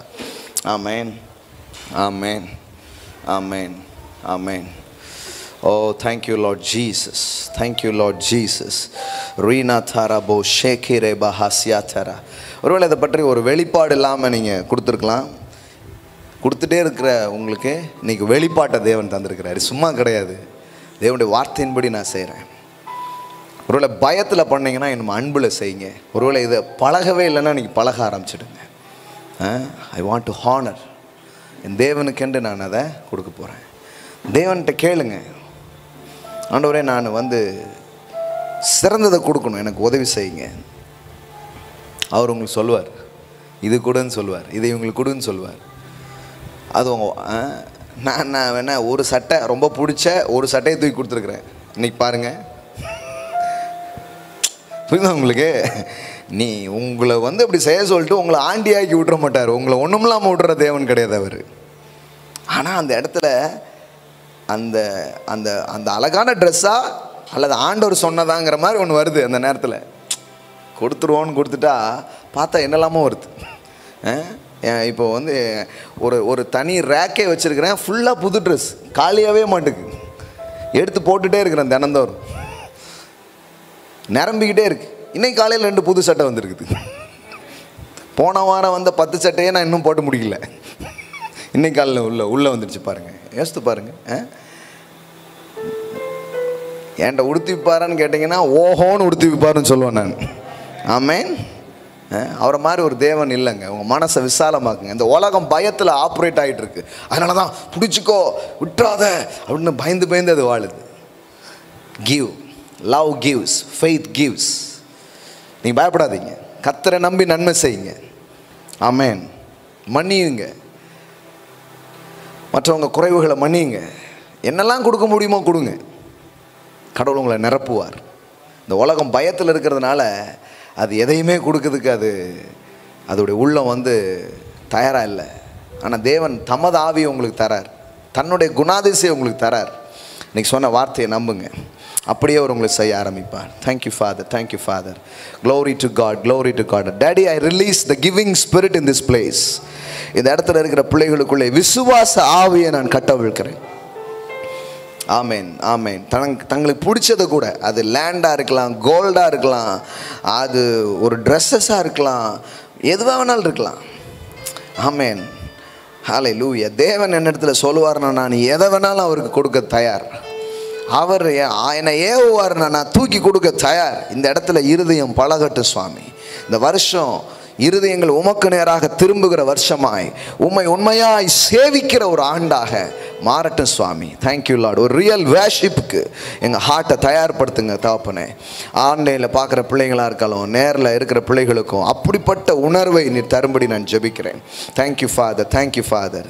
இது வரைக்கும் பொருளாதாரத்தில் எந்த மாற்றமும் இல்லாமல் இருக்குங்கண்ணா, இன்றைக்கி நான் ஜெபிக்கிறேன் சுவாமி. இந்த வார்த்தையை இன்றைக்கி இந்த மாலையில் நீங்கள் அனுப்பியிருக்கீங்கன்னா உண்மையிலேயே நீர் நல்லவர் சுவாமி. இங்கே சொல்லப்பட்டிருக்கிறது, அப்பொழுது நான் வானத்தின் பலகணிகளை மதகுகளை நான் திறந்து இடங்கொள்ளாமல் போக மட்டும் உன் மீது ஆசீர்வாதத்தை நான் வருஷிப்பேன் என்று வாக்கு பண்ணியிருக்கிறீர். ஐ ரிலீஸ் தட் பிளெஸிங்ஸ் டாடி. இதை பார்க்குற பிள்ளைகள் மேலே, இதற்கென்று தங்களை அர்ப்பணிக்கிற பிள்ளைகள் மேலே, இதை செய்ய பயந்திருக்கிற பிள்ளைகள் மேலே, இதை செய்யக்கூடிய விசுவாசமும் நம்பிக்கையும் பெருகும்படியாக Lord, I release that anointing, Father. Makara satela bara. இந்த சபையில் ஏழைகள் ஒருத்தர் கூட இருக்கக்கூடாது சுவாமி. இந்த இடத்துல கடன்ல ஒருத்தர் கூட இருக்கக்கூடாது. ஹல்லேலூயா. ஒவ்வொருத்தரும் ஒரு பெரிய கிவராக, ஆமென், மல்டி மில்லியனியராக என் தேவன் எழுப்பும்படிக்காக நான் ஜெபிக்கிறேன். ரேப்லோகோ ஷடலமான்சேரேபே. உள்ளத்தில் இருக்கிற அச்சம், உள்ளத்தில் இருக்கிற தேவையற்ற பயங்கள் நீங்கட்டும் இயேசுவின் நாமத்தினாலே. ரானாதேரபா ஷனதேரேபோலா காட்டாலா ரகதேரபோ ஷேகிரேபே. கல்வாரி சிலுவையில் நீர் சம்பாதித்த ஆசீர்வாதங்களும் நன்மைகளும் ஆண்டவரே கிருபையினால் உண்டாகிறது விசுவாசத்தின் மூலம் எடுத்து பயன்படுத்தத்தக்கதாய் விசுவாச ஆவி பிள்ளைகளுக்குள்ள கிரியை செய்யும்படிக்காக நான் ஜெபிக்கிறேன். ஒவ்வொரு குடும்பமும் செழிக்கட்டும், ஒவ்வொரு குடும்பமும் வளம் பெறட்டும், ஒவ்வொரு பிள்ளைகளும் உயரட்டும், உச்சங்களை தொடட்டும் என்று சொல்லி ஆசீர்வதிக்கிறேன் சுவாமி. நீங்க செய்யறதற்காக நன்றி ஆண்டவரே. இதெல்லாம் உம்முடைய வார்த்தை சுவாமி. ஹல்லேலூயா, ஹல்லேலூயா. உன் விளைவின் முதற் பலனால் கர்த்தரை கனம் பண்ணு.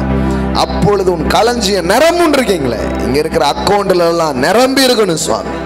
பிள்ளைகளுடைய பேங்க் அக்கௌண்ட்ஸ் நிரம்பி இருப்பதாக, அவங்க சமையல் அறையில பொருட்கள் நிரம்பி இருப்பதாக, அவன் வீட்டை விசாரிக்கும் போது அதில் குறைவு ஒன்றையும் காண மாட்டீர்கள் என்று எழுதியிருக்கிறது. ஹல்லேலூயா, ஹல்லேலூயா. அவங்க வீட்டை குறித்து விசாரிக்கும் போது குறைவா இருக்க கூடாது. ஓரா பாஷா காராபா ஷாக்கேராபா லா கதாராபா லாரா. ஹல்லேலூயா, ஹல்லேலூயா. ஏற்கனவே ஒரு கிவிங் ஸ்பிரிட்டை இந்த இடத்துல ரிலீஸ் பண்ணிருக்கீங்க. இன்னும் சேர்ஃபுல் கிவராக. ஹல்லேலூயா. வேதம் சொல்லுகிறது, உற்சாகமாய் கொடுக்கிறவனிடத்தில் தேவன் பிரியமாய் இருக்கிறார். கடவுளையே அசைக்கும். ஹல்லேலூயா. அதனால அவன் காணிக்கையை குறித்து தேவன் சாட்சி கொடுத்தார் என்று எழுதியிருக்கிறது. எப்பா, என்ன மாதிரியே ஒருத்தனை பூமியில பார்த்தன, என்ன மாதிரியே அவன் இருக்கிறான்ப்பா. Thank you Lord Jesus. Thank you Lord Jesus. Thank you Lord Jesus. இருதயம் விரிவடைவதாக, இருதயங்கள் விரிவடைவதாக, சுருங்கின இருதயங்கள் விரிவடைவதாக, எண்ணங்கள் விரிவடைவதாக, ஒரு அபிவிருத்தி ஏற்படுவதாக. ராபானா கோஷா டாலாபாரா காதேரே பாலாரா. ஹல்லேலூயா, ஹல்லேலூயா, ஹல்லேலூயா, ஹல்லேலூயா, ஹல்லேலூயா. Thank you Lord Jesus. Thank you Lord Jesus. நன்மையும் கிருபையும் தொடர்கிற ஒரு வாழ்க்கையை பிள்ளைகள் வாழட்டும் சுவாமி. இந்த ஆண்டு அவங்க ஃபைனான்ஸில் இந்த ஜனவரி துவக்கமே பெரிய வெற்றியை பொருளாதாரத்தில் பார்க்கட்டும் சுவாமி. பெரிய ஜெயத்தை பார்க்கட்டும் சுவாமி. ஆமென். தேவனுடைய உள்ளங்களை அசைக்கிற அளவிற்கு பிரியமானதையெல்லாம் கொடுக்கக்கூடிய பிள்ளைகளாக அவங்க இருதயத்தை தூக்குங்க, வசத்துங்க சுவாமி. அவிதமாய் செய்வதற்காக நன்றி. இயேசுவின் நாமத்தில் பிதாவே, ஆமென், ஆமென், ஆமென். Praise God. Hallelujah. கர்த்தருக்கு நாம் கொடுக்கலாம், நம் கரங்களை எடுத்துக்கொள்வோம். Thank you Jesus. ஆன்லைன்ல பார்க்குற பிள்ளைங்க ஆன்லைன் மூலமாக நீங்கள் செலுத்தலாம். உங்கள் கூகுள் பே, உங்களுடைய அக்கௌண்ட்டில் நீங்கள் செலுத்தலாம். செலுத்தும் போது அந்த விவரத்தை நீங்கள் வந்து அனுப்புங்க ஆஃபீஸ் நம்பருக்கு. அதை உறுதிப்படுத்தி உங்களுக்கு தகவல்களை சொல்லுவார்கள். நிறைய பேர் ஆன்லைனில் பார்க்குற பிள்ளைங்க என்கிட்ட சொன்னது என்னென்னா, நான் உங்கள் டீச்சிங்ஸை ரொம்ப வருஷமாக ஃபாலோ பண்ணுறேன், கேட்டுகிட்டே இருக்கிறேன். நான் உங்கள்கிட்ட ரொம்ப நாளாக கேட்காத ஒரு கேள்வியை இப்போ கேட்டிருக்கிறேன். நீங்கள் இந்த நிலத்தில் விதைத்தது உண்டா அப்படின்ட்டு.